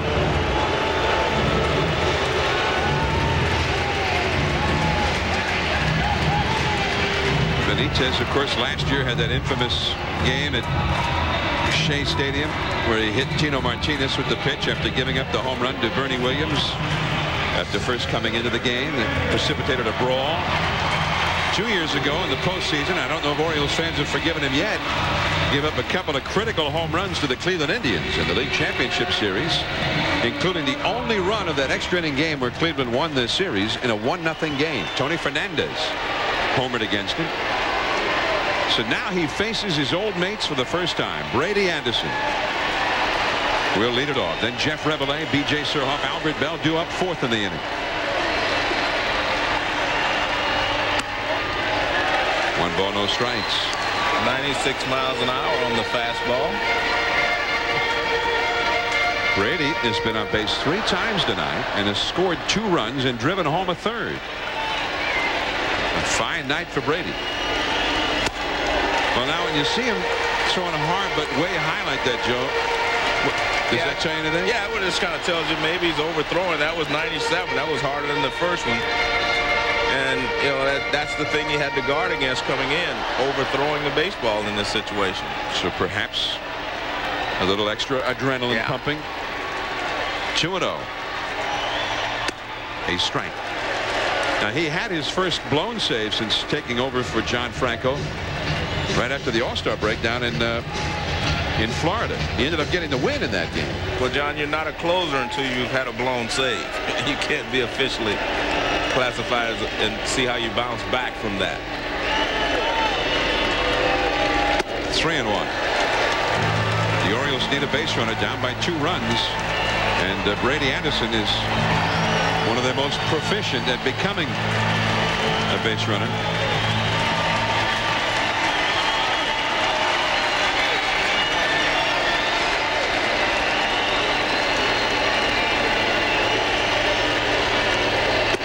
It's a walk.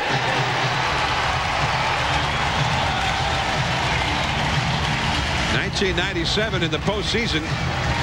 In the second game with the Orioles poised to go ahead 2-0 against Cleveland, he gave up a crushing home run in the 8th inning to Marquise Grissom. And Cleveland got out of Baltimore in a 1-1 tie instead of being down 2-0. And then in the final game, he hung a split-fingered pitch to Tony Fernandez just over the high wall and right, and that was the only run of that game. And Benitez, seeing as how the season ended right there, fans were none too pleased all that winter. And now he's back in Baltimore with his new club, but he's in trouble. Jeff Reveille, the hitter, Brady Anderson not being held in the bag, runs and steals easily without a throw.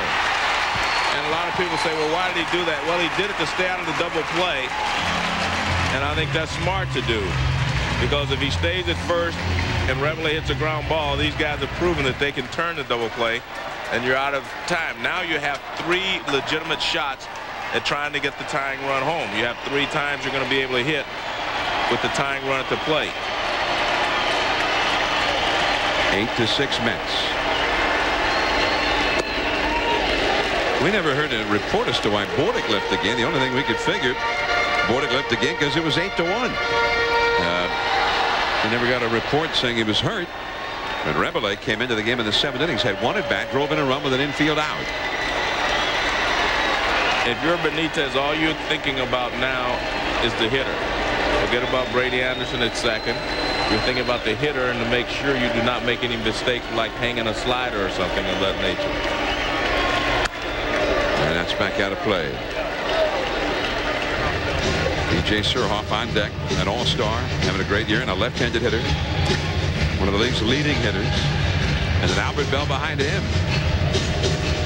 Bell, you may recall, 1996, when the Orioles were the wild card team, Bell hit a dramatic home run in Cleveland in the playoffs against Benitez, a grand slam to break a 4-4 tie at the J.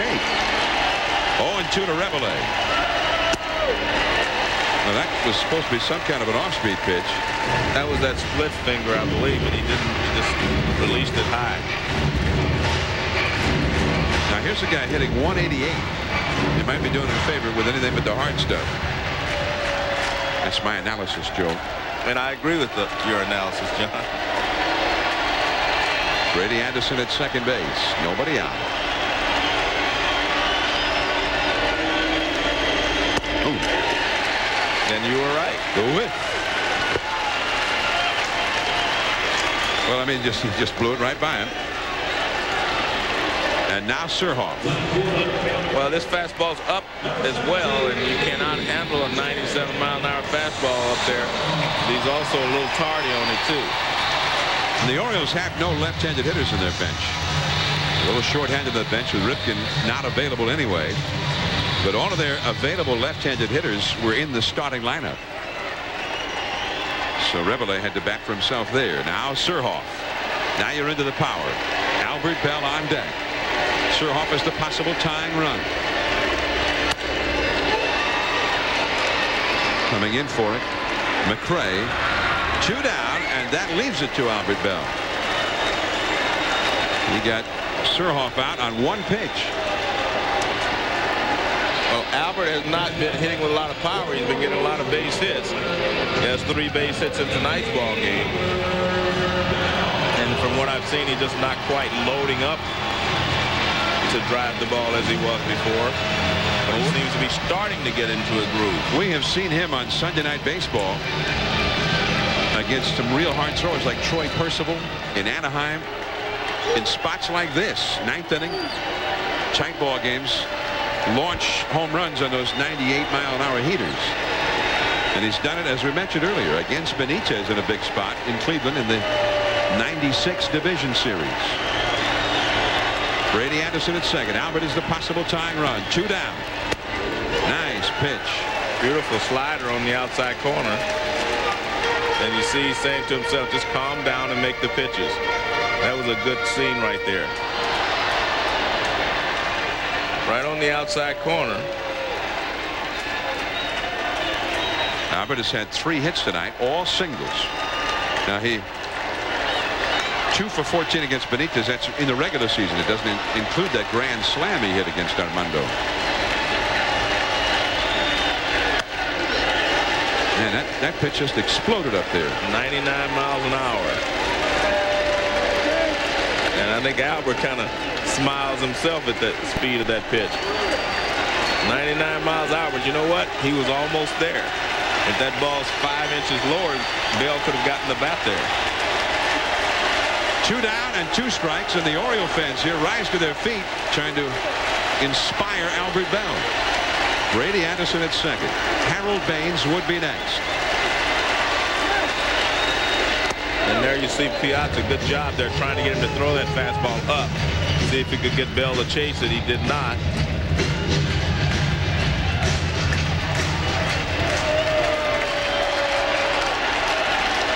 The Orioles were down 8-1 going into the last of the 7th inning. It is 8-6 now, but they have only 1 strike of life left to them. Right center, Roger Cedeno. And the Mets have won it. Armando Benitez returns to Baltimore and gets the save for the Mets, who were challenged at the end. But the Mets hang on to win it. They gain a ground in Atlanta. Only 4 back now in the National League East at the end of the weekend. Mets 8, Orioles 6. Yoshii gets the win. Guzman the loss. And the former Oriole, Benitez, saves it. Gets Bell out in front just enough. And he knows he's done his job.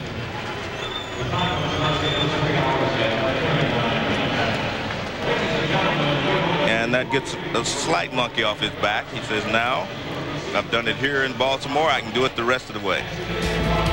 So Carla Overbeck, the U.S. Women's World Cup Championship team, started tonight. But for the Orioles, too much the same old story. The Mets, their roll continues, 26-12 now. John Miller for Joe Morgan. Stay tuned for SportsCenter. Good night from Baltimore. The Mets look to continue the streak on Monday night, welcoming the Pittsburgh Pirates to Shea for the first game of a 3-game set. New York took an early lead in the home half of the first inning when Robin Ventura stepped to the plate with the bases loaded. Line drive off the glove of Young and into right field. In comes Alfonso. Around third is Homerun. He scores. All the way to third goes Piazza. 2-0 New York. Vinny Agbayani was the next batter for New York. Line drive, base hit to right field. Piazza scores. Ventura heads for third. The throw is cut off by Morris. 3-0 New York. Pittsburgh's Brant Brown, who may have saved 2 runs with an inning-ending catch in the first, then put 2 runs on the board for the visitors when he stepped up against Mets starter Rick Reed in the second. That's well hit deep to right center. Cedeno back towards the wall. Gone. A 2-run homer for Brant Brown. And suddenly the Met lead has gone from 3-0 to 3-2. An RBI single by Roger Cedeno in the home half of the third inning bumped the Mets lead to 4-2. An inning later, they broke the game wide open. Robin Ventura came to the plate for the second time in the game with the bases loaded and drew a walk from Pirates reliever Scott Sauerbeck. Vinny Agbayani followed with what would be the biggest hit of the ball game. Line drive right field, Brown after it, base hit. 2 runs have scored. Ventura goes to third. 7-2 New York. The Mets survived a 6th-inning 2-run home run by Pirates first baseman Kevin Young and a wild streak by Mets closer Armando Benitez, who threw 13 straight balls in the 9th inning. Turk Wendell came on to help Benitez and the Mets out of the jam, and New York recorded their 6th consecutive victory. Final score, the Mets 7, the Pirates 5.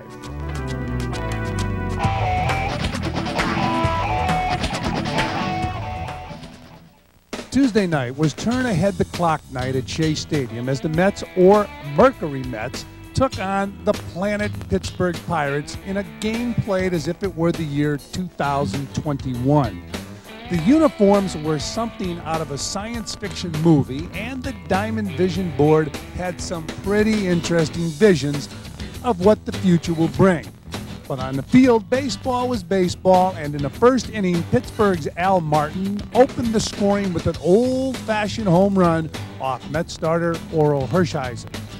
And a high fly ball, pretty well hit to left field. Back goes Rickey to the warning track. It may go, and it's gone for a home run.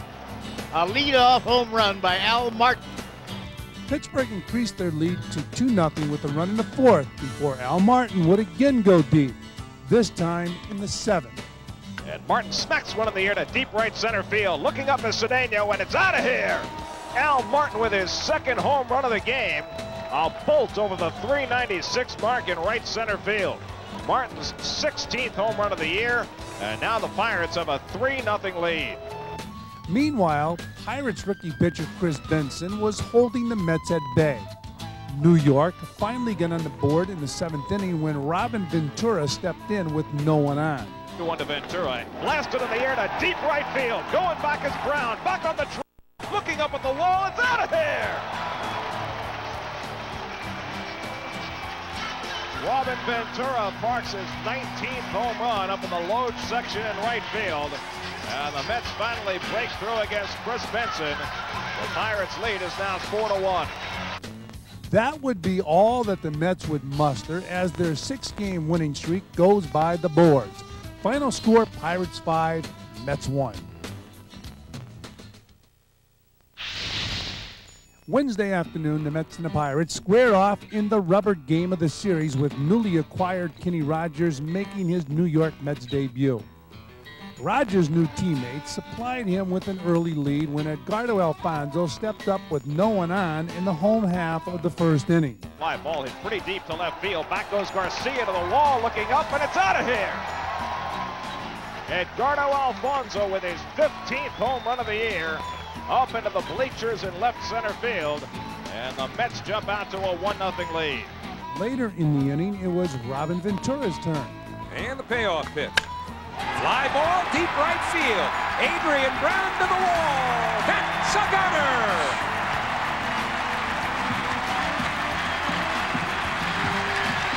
Number 20 for Robin Ventura. The Mets are leading by a score of 2-0. Meanwhile, Rogers was in the midst of an outstanding first inning.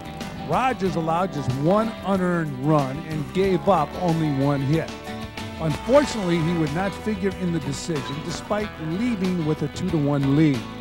Pittsburgh's John Wehner made sure of that when he stepped up with the bases empty in the 8th.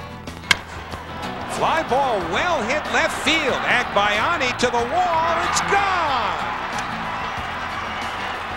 Dennis Cook gives up a pinch hit homer to John Wehner, and the Pirates have tied it at 2. But the Mets bounce right back in the home half of the inning. Denny Agbayani got the big hit.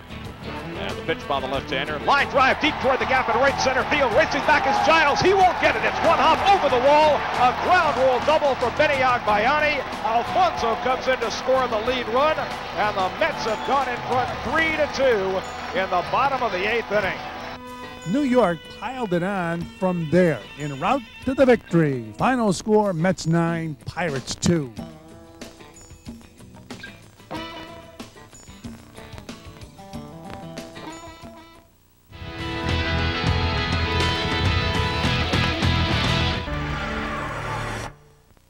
Octavio Dotel has made quite a splash in this, his rookie season.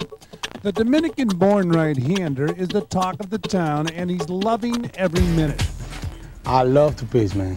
I love that, and I love that position, and I don't care about who's gonna be in front of me, hitting what I'm gonna throw. So I don't care. I just go there and have fun. When I go to the mound, I just wanna do my thing and what I have to do during the game. When everybody starts on the game.